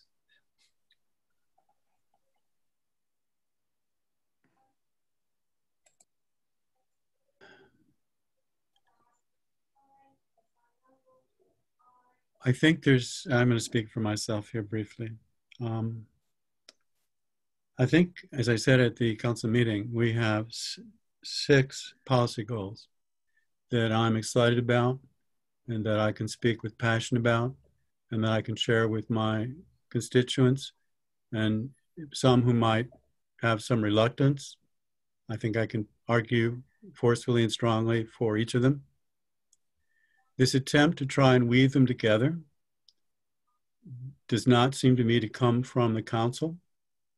I think the councilors as a whole, again, I may be mistaken, but my reading is that these 6 policy, and particularly, I think all the goals, but particularly the 6 policy goals, after much discussion and thought and input from a number of different voices, reflect, I think, a general consensus.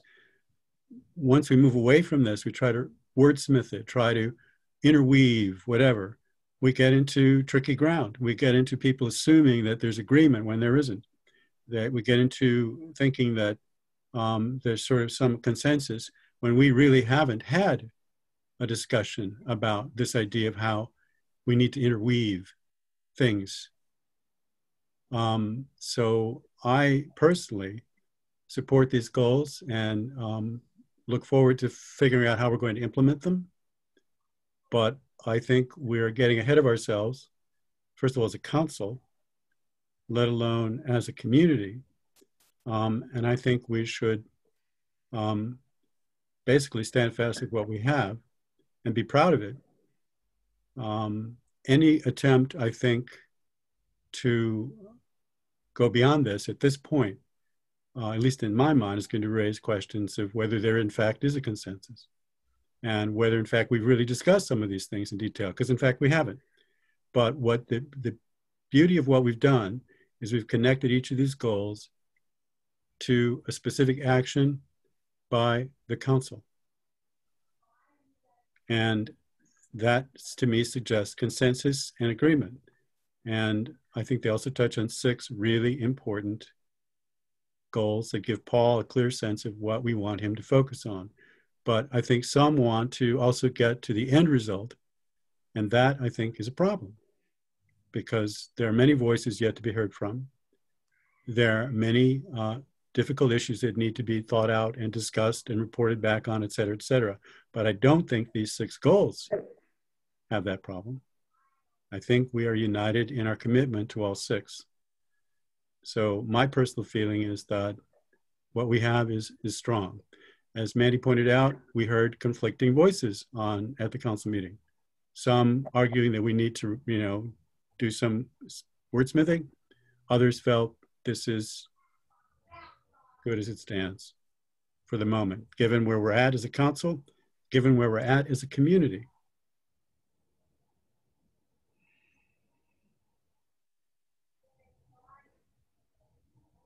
Lynn has her hand up.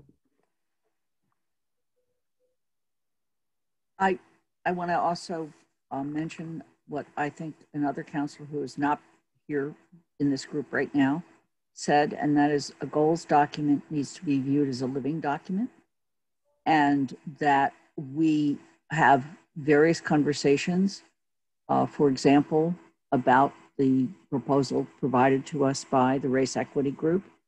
We have future items to come before the council, the much more detailed plan regarding climate action, and any number of other things, including the town manager's proposal regarding some kind of race equity task force or group or police commission or whatever.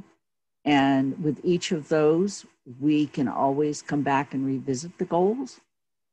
But I'm feeling like we have not had the conversation as a council where we have focused on, for example, the sustainability goal plan that is to be brought forward sometime this fall. We have not had a time as a council to be able to focus on the Race Equity Task Force, all of their proposals. But we can always agree to come back and look at the goals. In fact, when we pass them, the motion could even say they should be reviewed every 2 months or something at a council meeting. Something that allows us to see this as a living document. That's all. Thanks. Andy? Yeah, I think that Lynn's addition makes sense and I appreciate the word crafting that we quickly did with Mandy's help. I don't think that I want to go farther than that. I have some word suggestions on another goal, which I'll come to later, but I don't really want to do any major changes at this point. We started with the idea that we wanted to establish policy goals that were things that we wanted the town manager to work on and work with the council on, but that we did not want to micromanage how they get done or what the outcome of a process would be, because we entrust a professional to do that in a professional manner, and to try and go beyond where the policy goals are, other than the kinds of editing changes we're talking about, I think is taking us farther than we ought to go.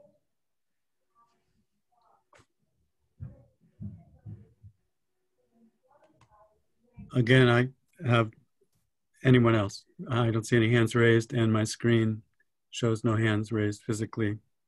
I want to come back to these three sentences then and see if we can reach consensus, because I am struggling with all three, actually. I certainly think the last sentence, agreeing with Mandy, probably should come out. And I'm not really sure that these two sentences really say much. It seems that they're there simply to appease certain individuals, some counselors and perhaps some others. And I have no problem, well, I do have a problem with that because this is a council document. And it's an expression of our 13 thoughts and resolve. And so I appreciate what Lynn has done. I understand why she's done it. And I'm perfectly willing to be outvoted. And I'm not saying we have to go to a vote, but I guess I'll just repeat that I don't think this is needed. I don't think it reflects the consensus of the council. At least it doesn't reflect mine. And I think these, even the first two sentences, really don't really say that much.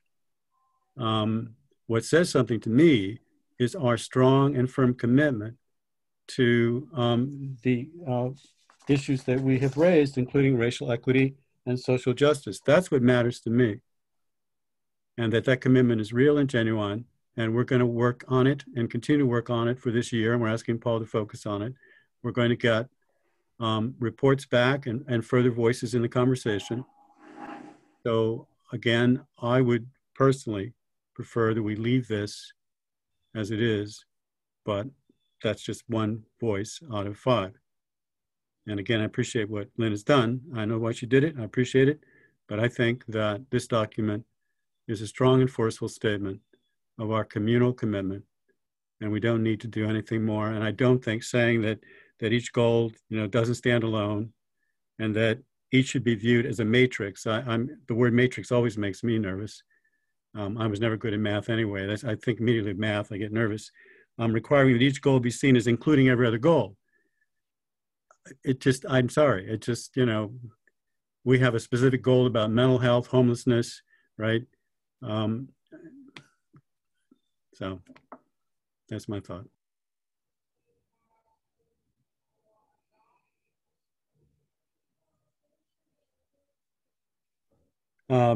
We have Kathy's hand up and we have Pat's. Kathy? I somehow turned my picture off and I can't figure out how to start it again. So you just hear my voice. I think one of the issues with the sentence is it talks about 11. We have policy goals and then we have town manager performance goals. It's these 6 policy goals that are overarching and they inform the town manager goals. So I think you could simplify this. The 6 policy goals are overarching and should be seen as informing the town manager performance goals. Because there's one set that says, this is what we believe in, and this is what we want to hold you accountable for. So the old climate goal used to read, last year's, is everything should be seen through a lens of climate. So we don't have to say that again. So I would the 6 policy goals are overarching and should be seen as informing the 5 areas of town manager performance goals would be, one way of just completely separating the 2 and saying, there's an umbrella that surrounds all of this and these are where we're going to hold you accountable. So that was my edit thing, because during the meeting, people were saying, when we're doing this, when we're doing that, we're also thinking about this, but it was the policy goals. So that was it. I'm just going to abuse my authority. I like that very much, personally. I think that actually says something. It says something to Paul, it says something to me, and I could support that. Pat, your hand is up, please.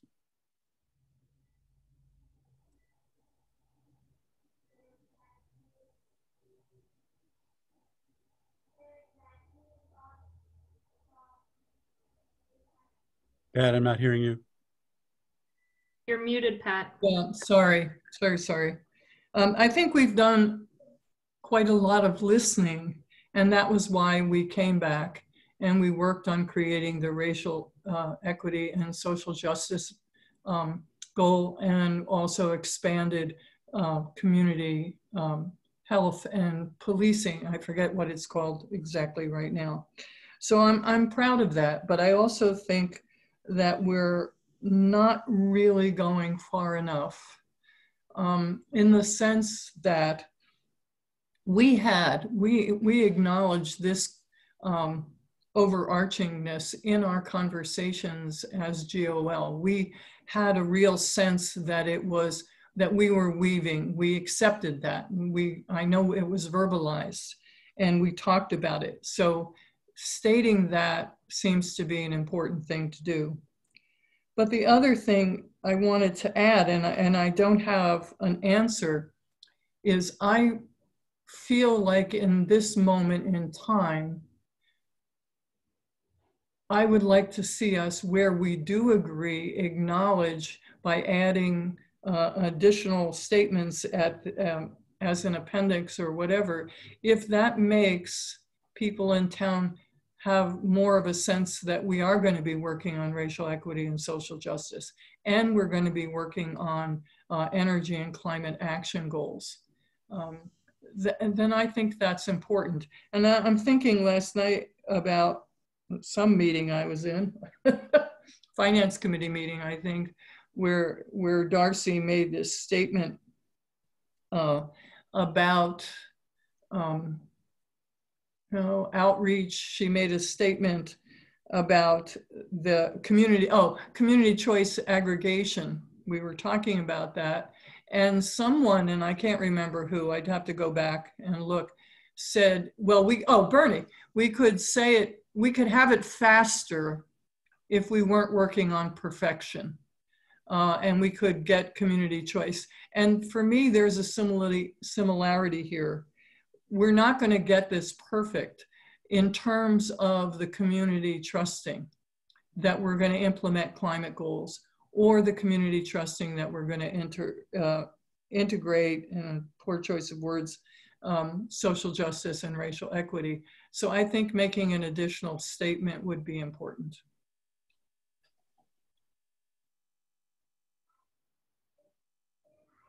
Mandy Jo has her hand up. Thank you. Mandy, please. Sorry, I can't actually raise my hand. The second paragraph, very last sentence, kind of already says what Kathy suggested. Maybe we can just modify that.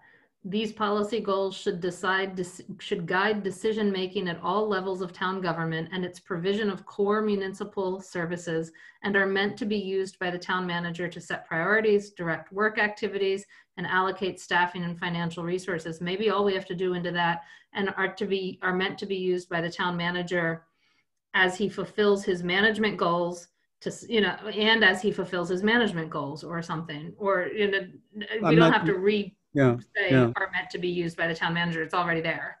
I'm sorry. Yeah. Are meant to be used, and as he fulfills or works towards something about just putting in management goals into that.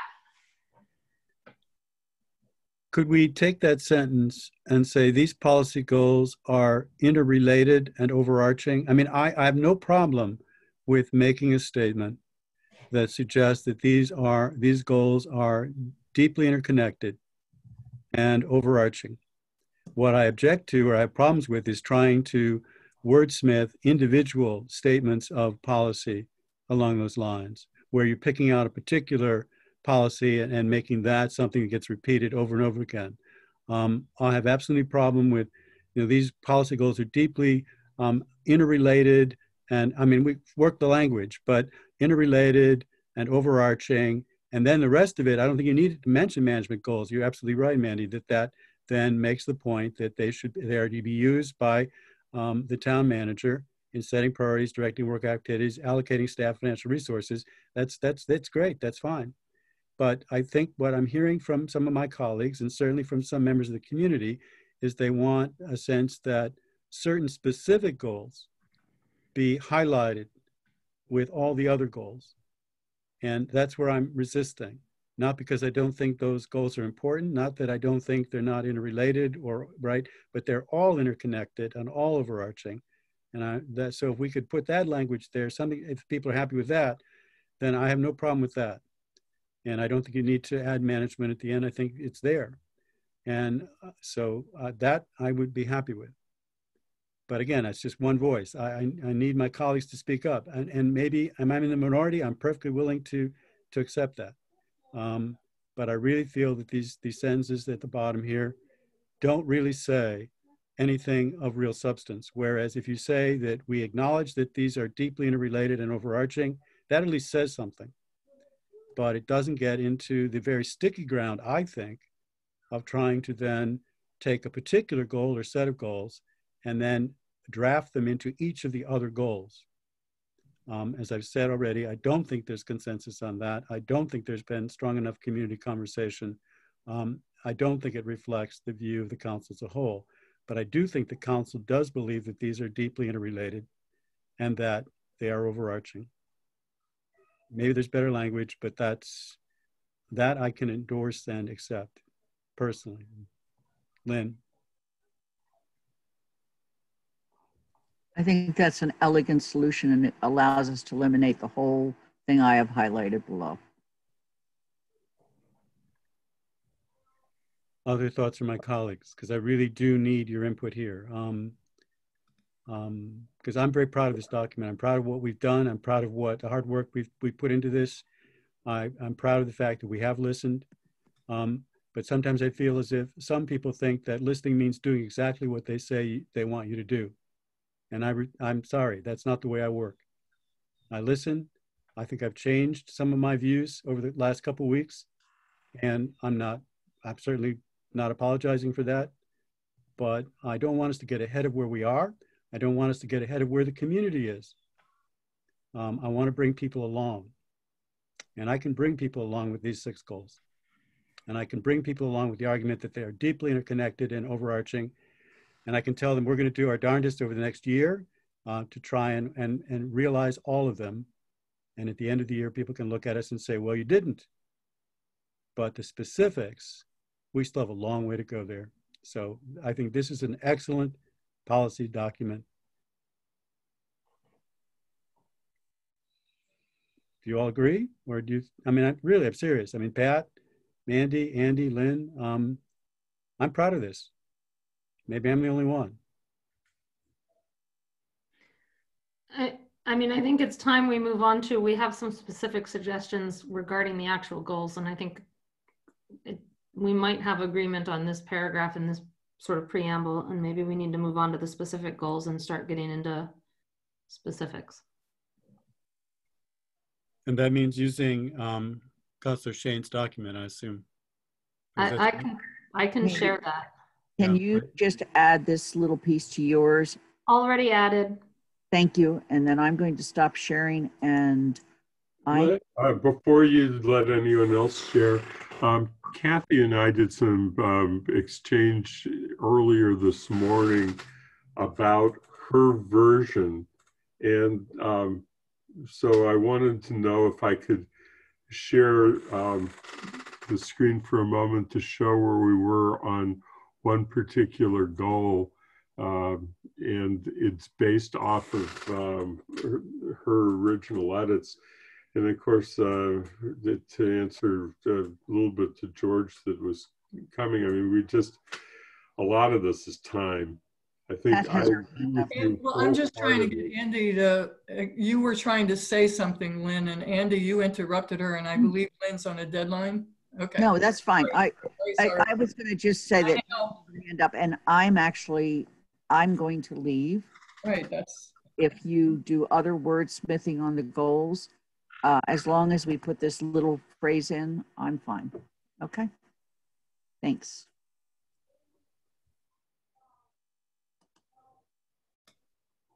So what I put on the screen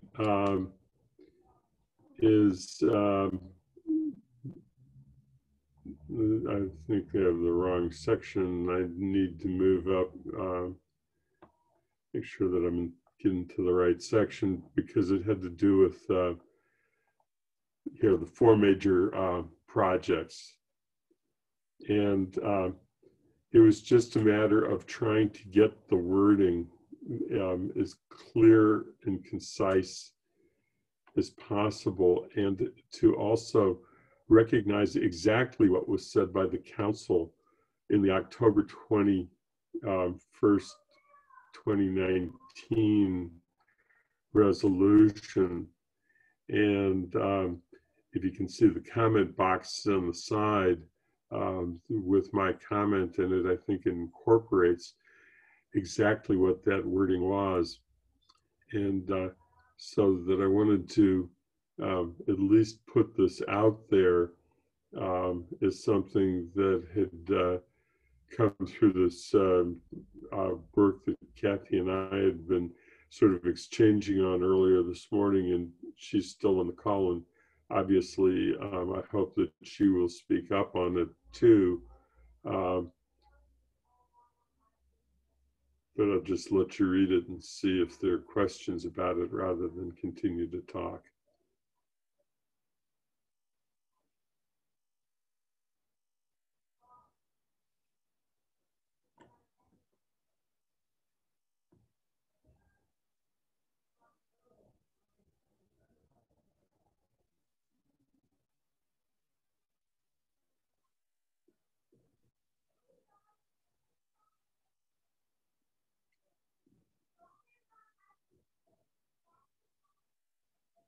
I feel it in some sense, this is over determining. I mean, yes, we're in a situation where we're going to face some economic challenges, but I would prefer we simply state what our broad goal is here. And obviously it's understood that we're going to face revenue and budget challenges, but we don't know that yet. We don't know what the specifics are. Could be worse, could be better, who knows? So I was happy with the way this was written and feel like it's being overdetermined, and in a way that I'm not completely comfortable in terms of consensus. Mandy? Yeah, this was one George, that I'm I couldn't confused agree. because I'm sorry, Mandy. This was one I couldn't agree to the changes that were suggested by Councillor Shane. Other than maybe the movement of, I don't really care what order we put them in, but the addition of the word potential could potentially be put into every single one of these four, right? That's the point of getting a plan.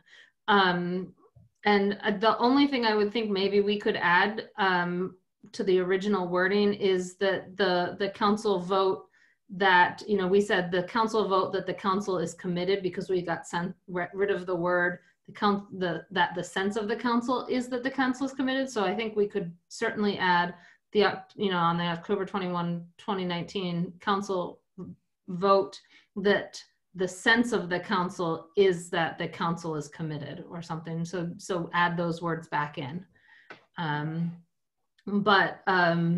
Yeah, I've clearly got her wording ready to go for a screen share so that we can start accepting, rejecting, and all on each of these policy areas. But that would be mine. That was the sense of the council. And I think the language that was added to the end of this, including the language that was added after the Public Works headquarters, is not something the council has voted on, or that maybe the council agrees to and gets too specific. I have to agree with Mandy on that. before we go, Pat, I'm sorry, we have Pat's hand up, Andy. But Andy, I think you, let me, if you don't mind, Pat, I'm gonna let Andy go first. Is that all right? I'll try and be just really quick, and then so we can get on to Pat, and that is that the wording, I don't know what shows up now as far as whether you see where my cursor is, but the part that says all four buildings in some, the council is committed to a plan to address all 4 buildings in some fashion. I believe that is the language from the October 21st, 2019 council resolution. And that's why I tried to get to the very specific language as adopted in that resolution. I did go back and look at our motion.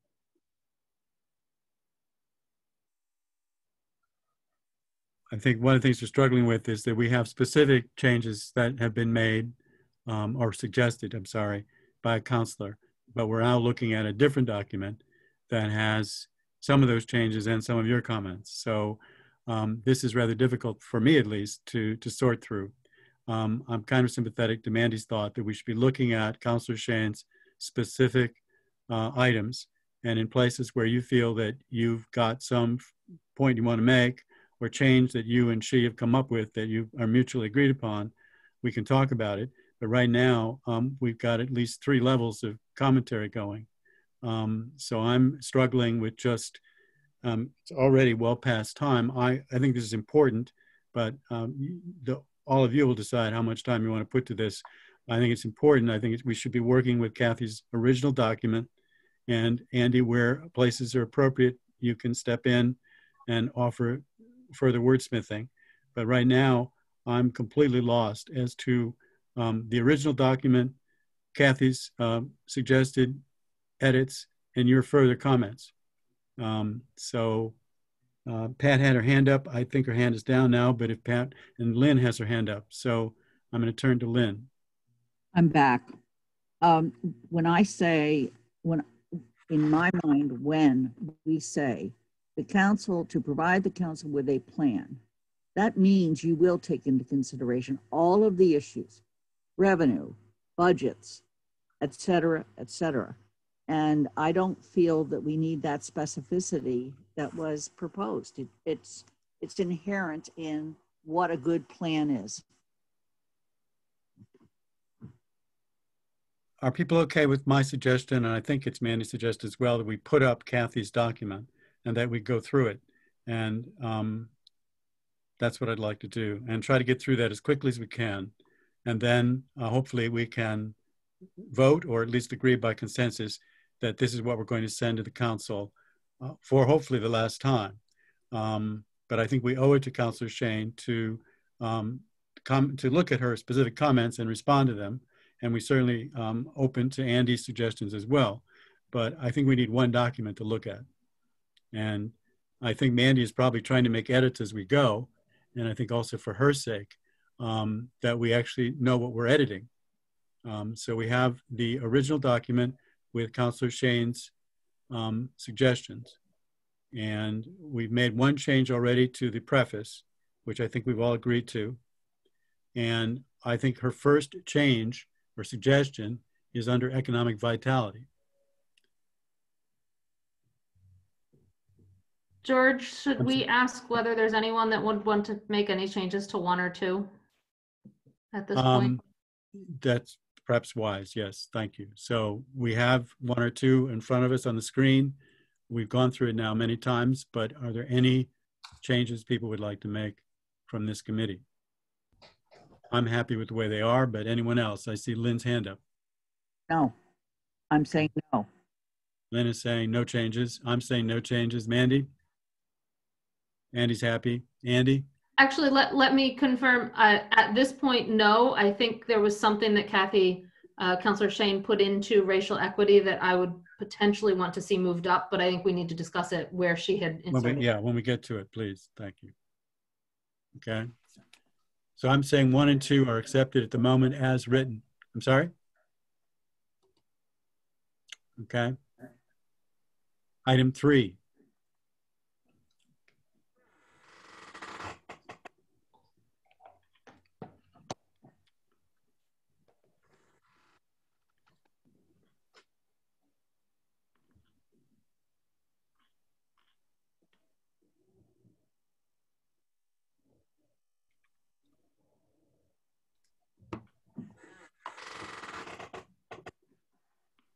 Mandy Jo has her hand up. Mandy, please. Sorry, I can't raise it to give you a clue. I'm okay with the change to remove all possible. I do not like the change to number 3, the adding availability of parking, including steps. Our vote was in the council was the downtown parking working group first sets. We've discussed this cultural and economic vitality versus new growth before. I'm not going to comment on that now because I'm not sure where I stand.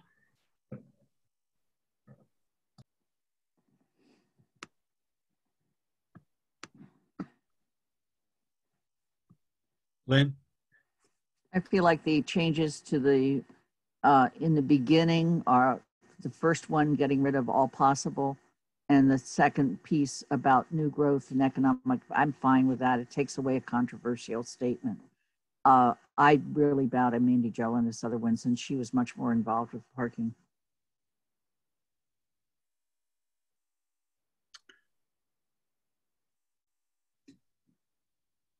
I guess I'm a little uncomfortable with the introduction of cultural. I got nothing against culture, but this is called economic vitality. And I think that's a very specific, right? So I don't. I actually do also believe new growth belongs in here because new growth is essential to our economic vitality. Andy can explain this much more eloquently than I can, but there's a reason why that term is there. 93% of our revenues are based on property taxes, and many of the dreams that people have of doing all kinds of wonderful things seem to be premised on a notion that money just will magically appear. Basically, we either raise taxes or we promote new growth. So I think that term actually has a very specific meaning. It's a very important meaning, but so that's why it's there. I also agree parking should be taken out. That's not what we agreed to. It's just to implement actions proposed by the Downtown Parking Group. So other thoughts, raise your hand. I agree with George. So I'm saying keep new growth in. Yes. I'm saying take out cultural. Yep. But I mean, I can live with that. I mean, it's called economic vitality. But I could leave it, cultural and economic vitality. I'm not sure why it's there at all because it's called economic vitality. So why is it there? So it's promote diverse neighborhoods, affordable housing, and new growth. I mean, I just would just have and new growth in downtown and village centers. It's the master plan, right? So I would take out cultural and economic, I would just say new growth. Mm-hmm. And strike the addition to address availability of parking, including steps. I would strike that. Anyone else want to weigh in here?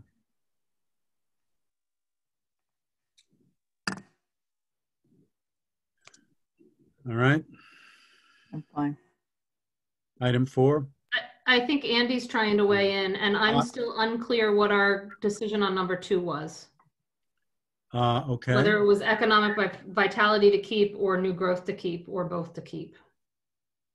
No, my point was new growth, I think, is important for the reason that George stated. It is a matter of incorporating a very specific term that exists in state law having to do with Proposition 2 and is very specific to the budgeting process. It was there for, I think it's there for a very focused and legal reason that is understood by the manager.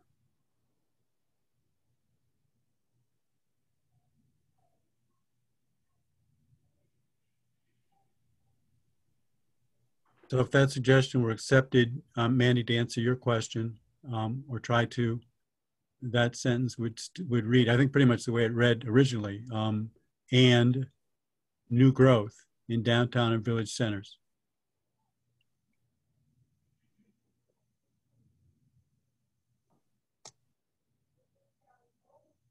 And believe that's what it said. It did. It did, right. In other words, I prefer to keep the language as it was. And strike all possible.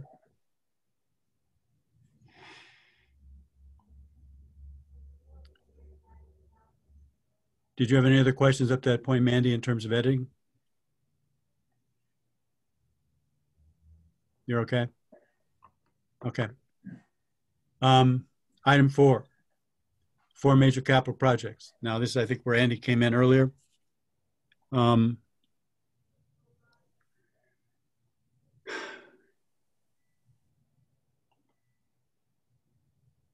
it sentence by line.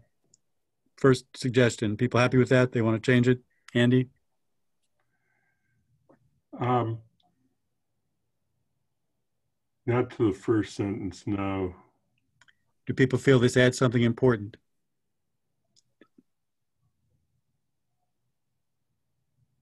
Why is this being added? Is it, It needs to be set an elementary school. So this first change here was just moving it from down here in exact same language. Okay, good. The question is, are we going to move it or not? Okay. From last to first in the list. If we feel we need to do that to say this is our top priority, fine. The only thing that you could consider, and we were after the word Jones Library, to take out the word potential and add and the, so that it would read renovation expansion of the Jones Library and the replacement of the central fire station replacement, because right. I think that it's not potential. I think that it goes beyond. We kind of recognize that they, at some point, need to be replaced. It's a when question, not an if question. Exactly. So we've taken care of that line. I want to go back to the very top where we've entered the thing about the school and say it's the replacement of an elementary school. Thank you. Thank you. And then I'm the person that has the objection to all this other. Yes, you're not the only one, Lynn. Yeah, this is not something the council has agreed to, and it may very well be true. Sure, you're referring to the word that is suggested for the change in town. Yes. That's, it's a given of a good plan. It's editorializing, I mean, it may very well be true, but that's, but that's not, we're not in the prediction business. I guess I'll speak only in the sense that at my urging, we changed the evaluation to take out that language from the evaluation because it was going forward, and I wanted to at least to have it considered for part of the going forward document. I think that was kind of where we came out of that conversation on Monday. I'm lost, Andy. Yeah, I am too. Andy, help us here. It goes back to the fact that when we were doing the edits to the evaluation memo, that we took out a section because it was dealing with what was into the future, and it was about a goal for what we wanted to see happen in the next year, and not about it didn't belong in a report about what he accomplished in FY20. No, Andy, granted, we need to know what specific language you're either taking out or putting in. And right now, that's why I was just saying I think that there is an argument why it belongs, but I'll leave it at that. Okay, so you feel, okay, fair enough. You feel this could remain. Okay. So I have a suggestion. Mandy. I suggest we go back to all of the original language from here on out and reject all these changes. There's something I would add to the vote from the council, but I can't really do it logically until I have the ability to reject all of this. Once I reject it, I lose it, so I can't add it back in. But maybe up here, right after plan, to provide the council with a plan for funding, a plan in light of changing economic circumstances for the funding of where we just are acknowledging that there are changing economic circumstances without, saying what that will do to the plan. I don't see the point of that, Mandy Jo, because of course we're going to be doing that. It just seems we didn't have a plan really how we were going to fund all of them anyway. Yeah, even when things were great, even when we're going gangbusters. So yeah. This is where I'm coming from. Is very much where Pat is. And I agree it didn't belong in the town manager's evaluation. I don't think it belongs here. Okay. Because we're responsible and we're doing a plan, we're considering all of that. And I don't feel like we need to say that. That comes out, Kathy has her hand up. Can we? Yes, we can. Kathy, please. I will try to just say why I didn't mind Mandy's language and eliminating all. I think we made, and Paul then, because we made very positive kinds of statements about the 4 buildings in October and November. We went out with listening sessions and he had a very upbeat theme.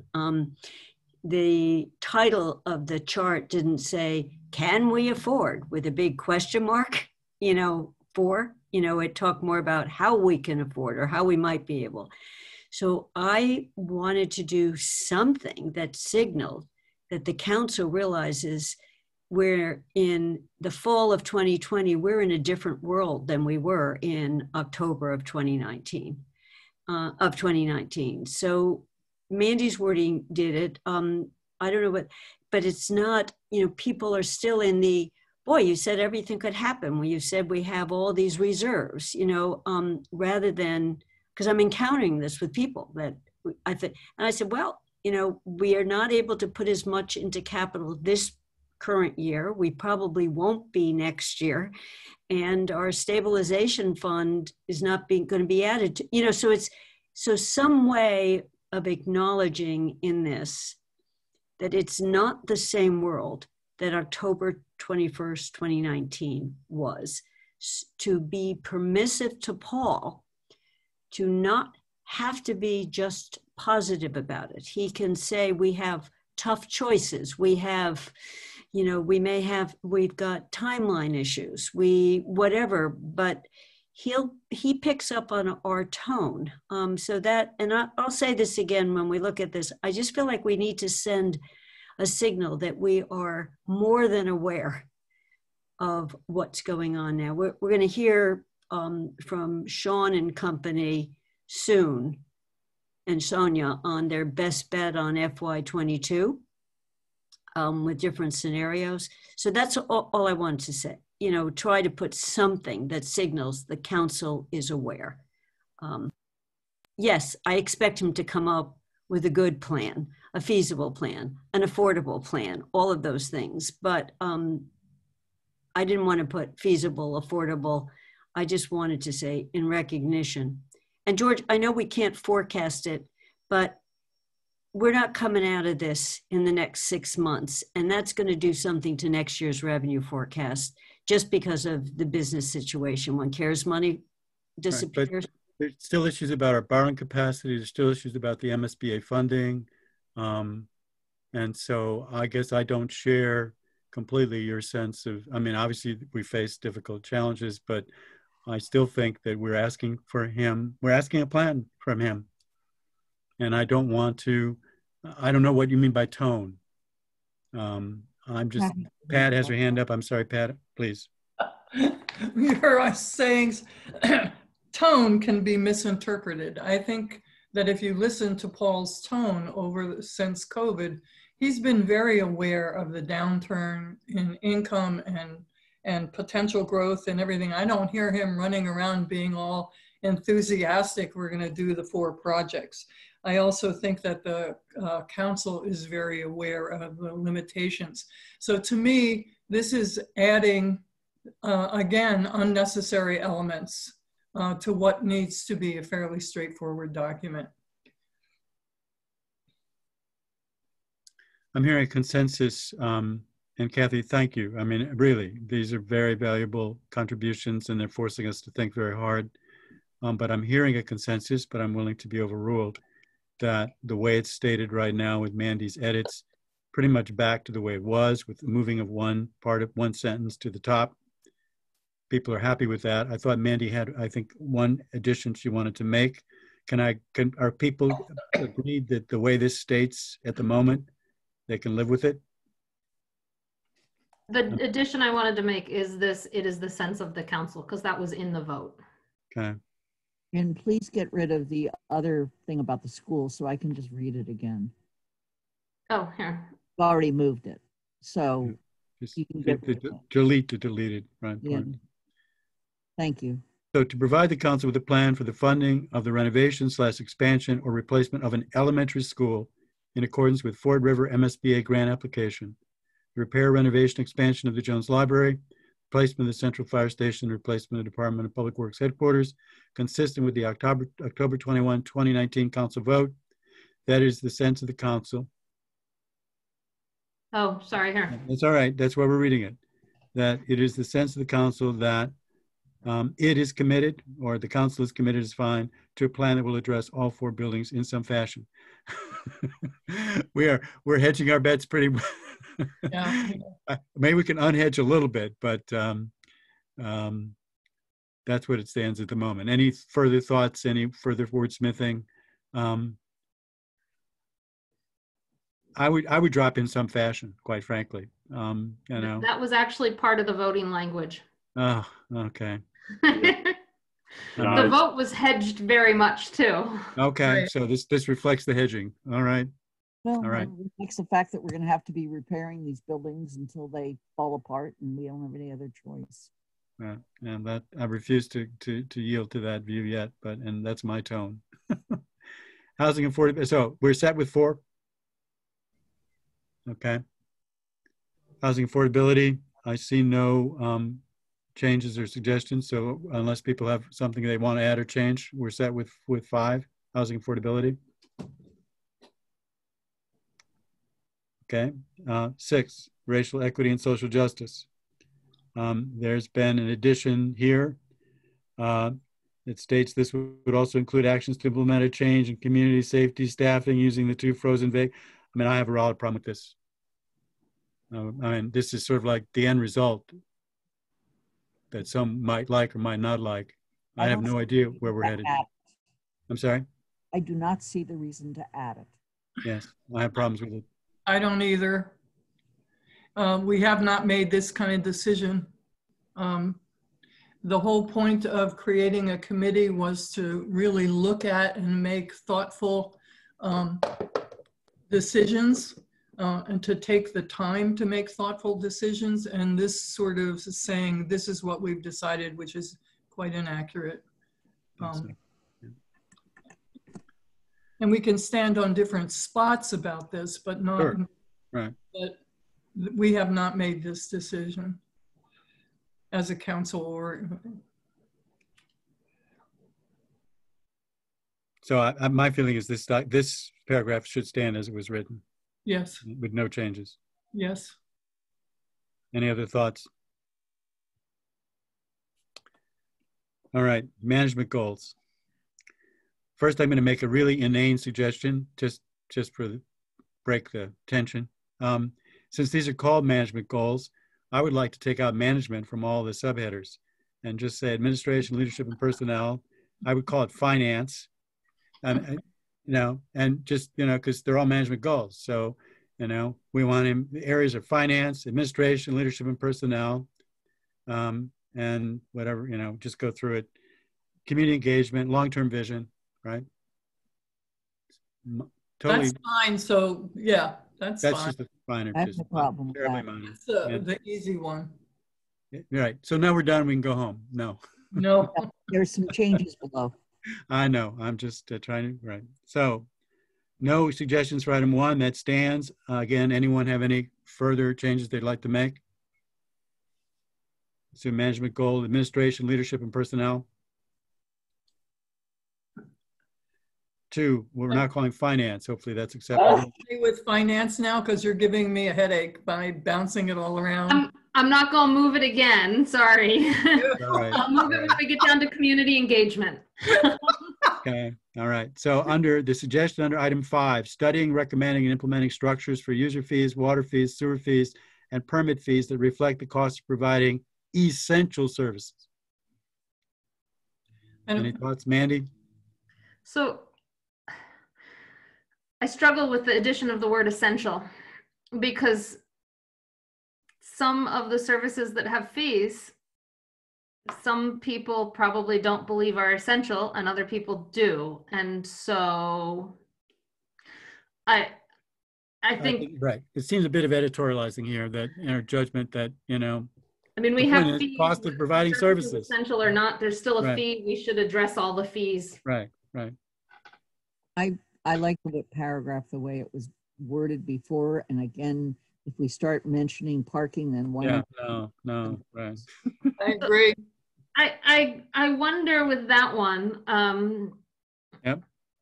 you know, the mention, what the such as availability of parking was the editorializing, but the address policy goals is not necessarily editorializing.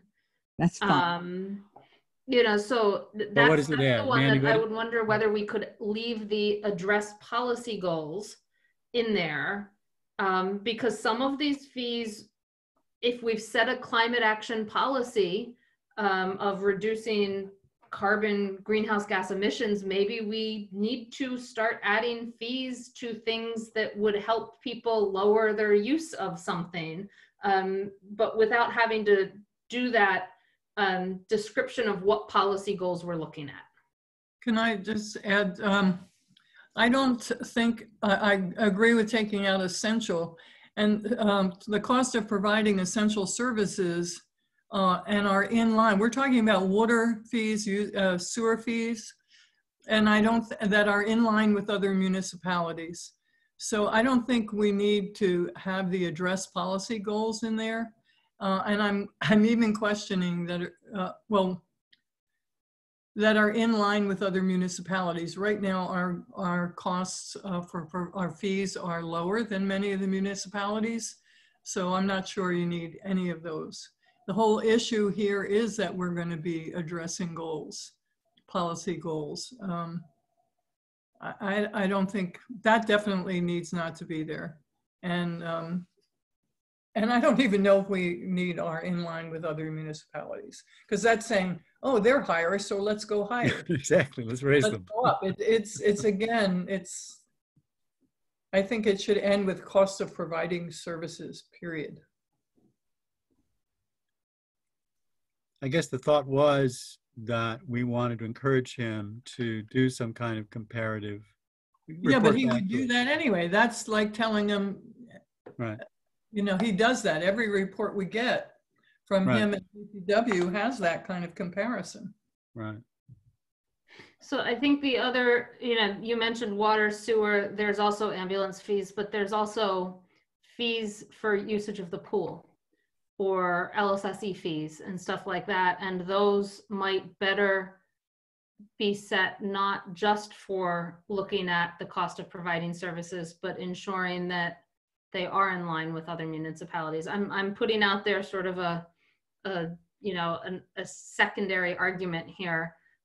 Because our pool fees, we might want lower than the actual cost of providing services, potentially so that people use the pool, but potentially because if we put them at the cost of providing services, they would be so out of line with other municipalities that we wouldn't want them there. So I'm not as against looking at whether they're in line. We don't want to set ours so high they're not in line on the other end, simply because they will cover the cost of providing the service then. In the other hand, I think a lot of the services, you know, the fees for using the pool and everything, and other, we need to look at that because not everybody in our community can afford those fees. Right. So that's, I think, a decision that needs to come forward to the council. And whether or not that's in line with other municipalities, maybe there's something that reflect the cost of providing services where possible, or I don't know. I have to leave again. Are there any major changes below what we're already seeing?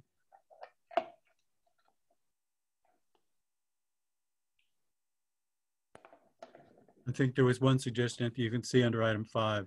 Yeah, I'm fine with that, but I've got to leave. I leave it. Well, thank you. Okay. See you later. Yep. Bye. Can we come to consensus? I think Pat makes a good point here. So does Mandy, unfortunately. So We're a good team. no, well, I think we could just end with Instead cost. of reflect the cost of providing services, maybe that consider. Yeah, I'll go with that. And then maybe in light of, I don't know, either drop it completely or we certainly don't want are in line with. I think Pat is I would be okay with changing reflect to consider and then deleting everything else okay. after services. Okay.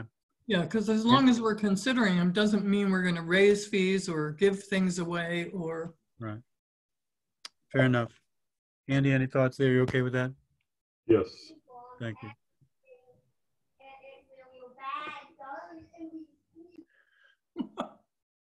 Who's that? A grandson, I think. I thought It's a wonderful sound, Andy. It's it all right. really is. Yeah, don't mute. We could use Please don't. we could use a touch of humanity right now. Mhm. So we're okay with 2, 3 long-term vision.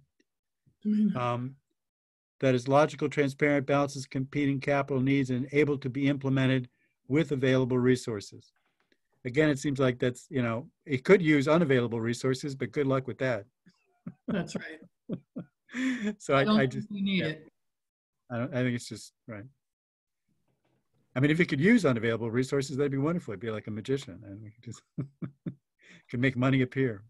We should start, the town should start buying lottery tickets. Yep, yep. So I would strike that. It's just being obvious. In other words, just keep it the way it was.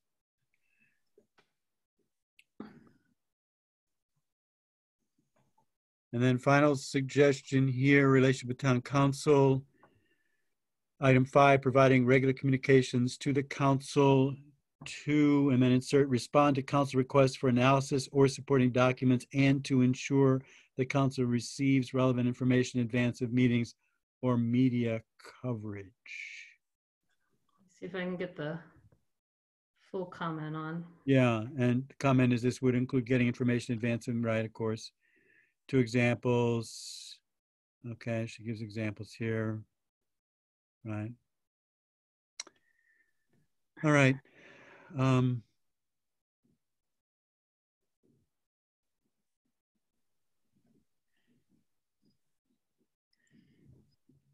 Thoughts on this?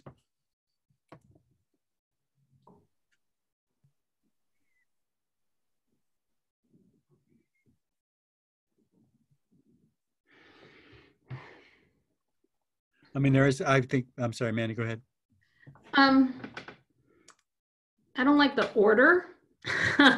That's actually, it seems a little petty, but number 3 is responding to communications from the counselors in a timely manner. Mm-hmm. Requests for analysis or supporting documents is a response to counselor communications. So I don't really like that that was inserted before to ensure the council receives relevant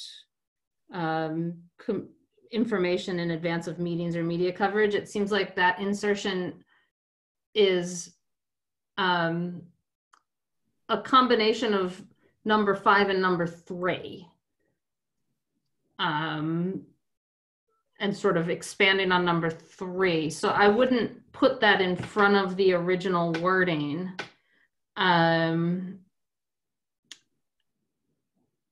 We could add, if the concern is that we don't receive enough analysis or supporting documents, we could add a, sort of the parenthetical at the end of that, that is the including analysis and supporting documents as appropriate. Mm-hmm.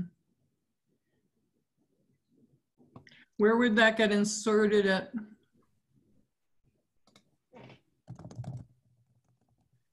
You could put it under 3. Yeah, that's what I was trying to figure out, whether. You can just say including or in particular. Responding to communications from councils in a timely manner, including or in particular requests for analysis or supporting documents. So it either fits in after the relevant information. Yeah. Or up in number 3. Okay. How would it read with relevant information? Providing regular communications to the council to ensure the council receives relevant information, including analysis of supporting and supporting documents as appropriate. So essentially you've done that here. But striking respond to, right? It would strike this You part. just moved it. You moved it, right? Essentially, yeah. Right, exactly. Well, let's look at it. Yeah. I guess 2 questions. One is, where does it go? And the second is, much more important, do people feel that it's important to mention? It sounds like people are thinking it's worth mentioning. I feel like it's worth mentioning. We've struggled with it in the past, so I think it's something that we can add to this one. Exactly. Right. And it's helpful to Paul to know that this is something that we'd like him to pay more attention to. Yeah. And so then the question becomes, put it in 3. So you have responding to communications from counselors in a timely manner, which I think simply means, answer our emails within 20 minutes when we send them to you. Well, how about in less than a week? Right. Because that's happened to me where I needed information and didn't get it. Yeah. I mean, I guess I put it under number 5, and maybe Kathy can speak to why she wanted it in number 5, but I think the reason I would put it there is the analysis and supporting documents are part of relevant information we need to make decisions, not necessarily getting back to us on a question. Fair And so enough. I think that's why it might be better in number 5. Yeah. Now the cat has its tail raised. Okay, I'm sorry. I thought the cat had something to say. That is down. See, I can't. Maybe that was a gesture. That's a cat gesture. I can only see. Oh no, there you are. Now I've got you, more of you. Yeah. Okay. Kathy raised her hand. Kathy, please. So Mandy, am I unmuted? Yeah. Yes. You are. Okay. Mandy flagged why I put this here. There are times where we were getting a presentation and only had partial information. So it meant we had to meet a second time. And so it wasn't can you meet with me next week? Could you get back to me, kind of a counselor thing? So sometimes it was committees, but so I think doing what you've done makes sense. Good. Now, unless there's a new item 6 here, I think we're at the end of the document. I think we are. And I think we've gone through it line by line, section by section. Thank you again to Kathy for taking the time to do this. And it's forced us to confront a number of issues and make a number of changes. I think we are ready to declare this draft 7, version 7. Is that correct? Maybe. Any further thoughts? 7, yes. Yes, number 7. Let me see.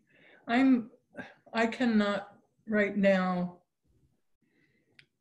be part of a consensus on this. Okay. I will not block consensus, but I feel like I would like to have the paragraphs about racial equity and energy added as an appendix or whatever. Okay. But I won't block the consensus.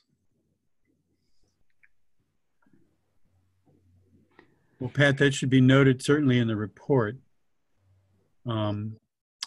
Is that sufficient? I think 'Cause so. you can vote no. It's okay to vote no, and then you can explain. I why you know. voted no. I don't usually abstain, but right now I'm thinking I can't vote in consensus as part of the consensus. Okay. I have to stand back from that. And it may be that I'm going to do a no vote, but I'm still cogitating. I am proud of this document, so it's not, Yeah, I think that from perspective, selfish perspective of the chair, I very much would like to present a 5-0 vote, but there are times when you just can't do that, and it's nobody's fault. Mandy got her hand up. Yeah. Yes, I see. Mandy, go ahead. So I don't think we've voted this document ever in GOL. I think it's either been consensus or, well, let's see what they say. What I was going to suggest is I've heard what Pat is saying, and I know we had some really specific goals from ECAC that they wanted in this document that we did not necessarily incorporate specifically. So I guess what I would want, and I'm not sure I can support it now because I'm really confused at how it would look, Pat, with what you're saying. I understand, that you're looking to add something as an appendix, but I don't really know what it would look like. Yeah. And so I guess my suggestion is send this document as is, but Pat, maybe when we bring, at that meeting, if we can have concrete look of what that would look like, whether it's the full document or whether it's some modified version of what we've received, so that we can actually see what you're suggesting instead of try to envision it in, I don't think we're all envisioning the same thing. I think that would really help I hear that. the conversation. The other thing is if it were put together, and I can work on that, it would need to say that these goals or these documents have not been voted on by all aspects of these documents have not been voted on by the council or something like that. Right, and I think that's the problem, because this is a document that's supposed to reflect the council's goals, and now it's saying right at the top, but these aren't the goals of some councilors. And that's why I'm imploring people to try to find a document that, while it doesn't say everything they want it to say, says what's really important.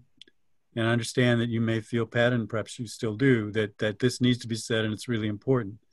I think we tried, perhaps unsuccessfully, in that first paragraph or preamble to acknowledge the interconnectedness and overarching nature of these goals, but shied away from what I think would be a very difficult and I think very painful and very unproductive attempt to wordsmith every single one of these again.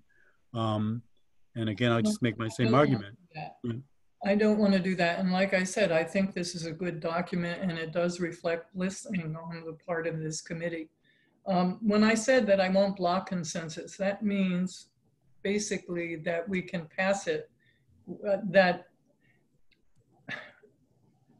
so we can say that it was passed by consensus, because I'm not blocking it. I don't know, maybe I should I'm not blocking the decision, and okay, I'm going to go with it. I agree that this is the document that we should present to the council without additions.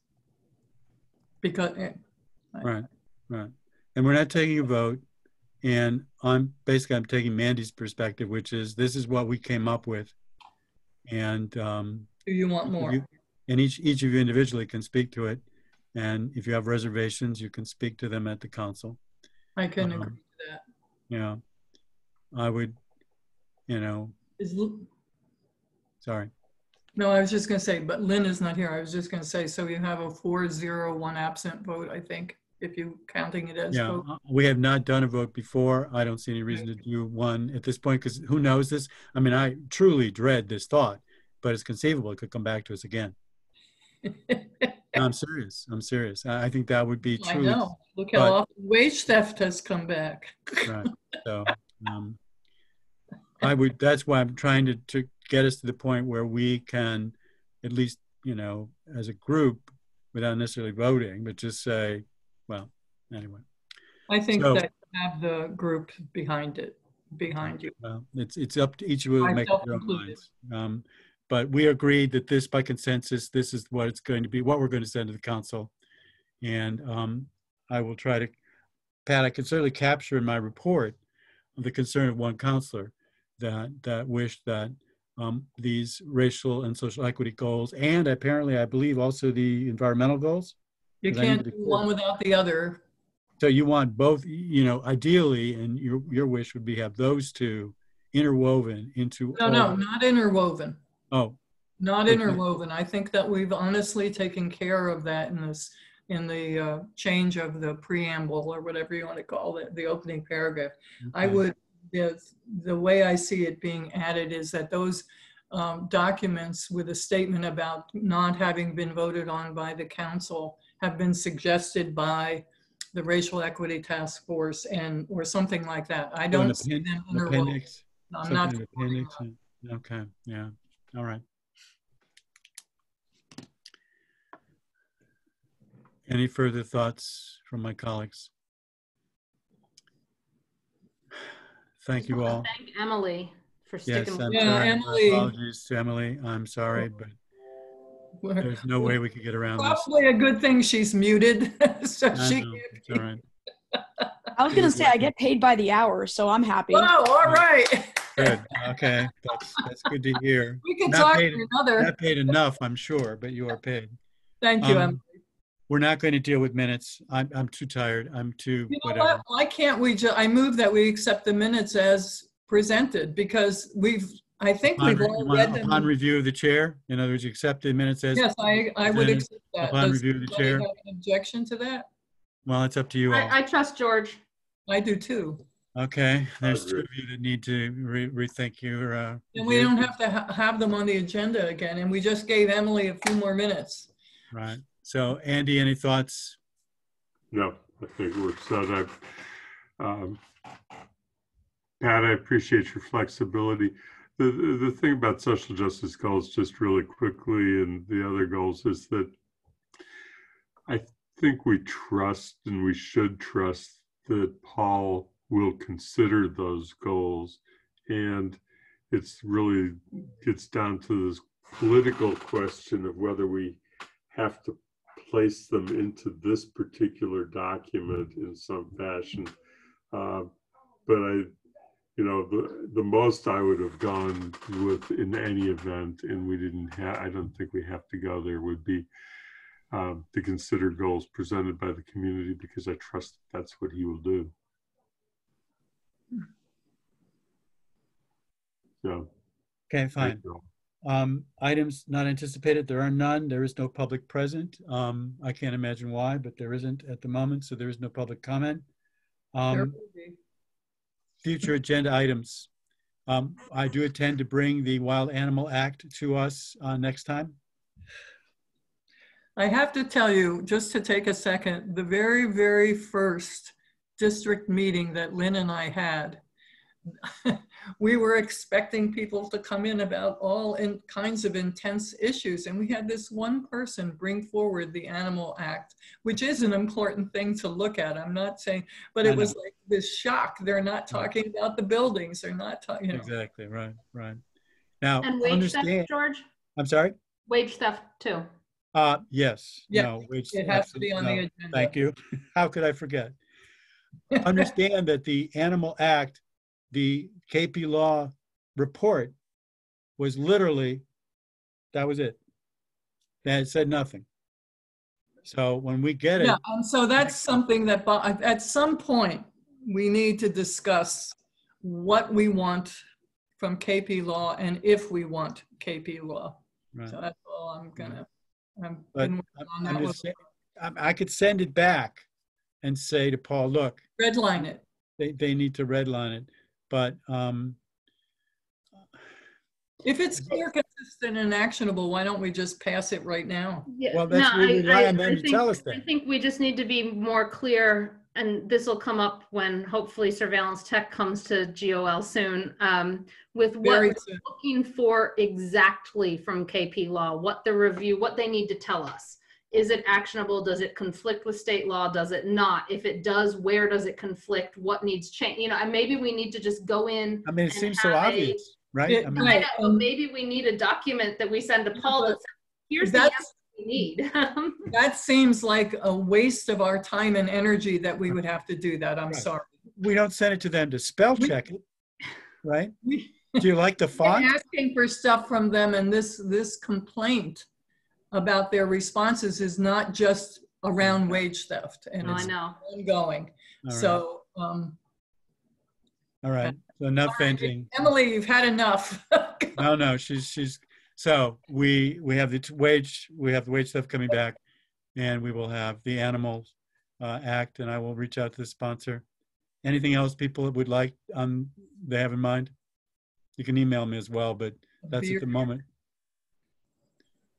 Can we Okay. go home now? Please. Yes, we can. I'm prepared to call this meeting adjourned at 1:25. And my deepest thanks to all of you and to Emily. And go well. Take care. Thank you, everyone. Bye-bye. Andy, I like your haircut. Bye.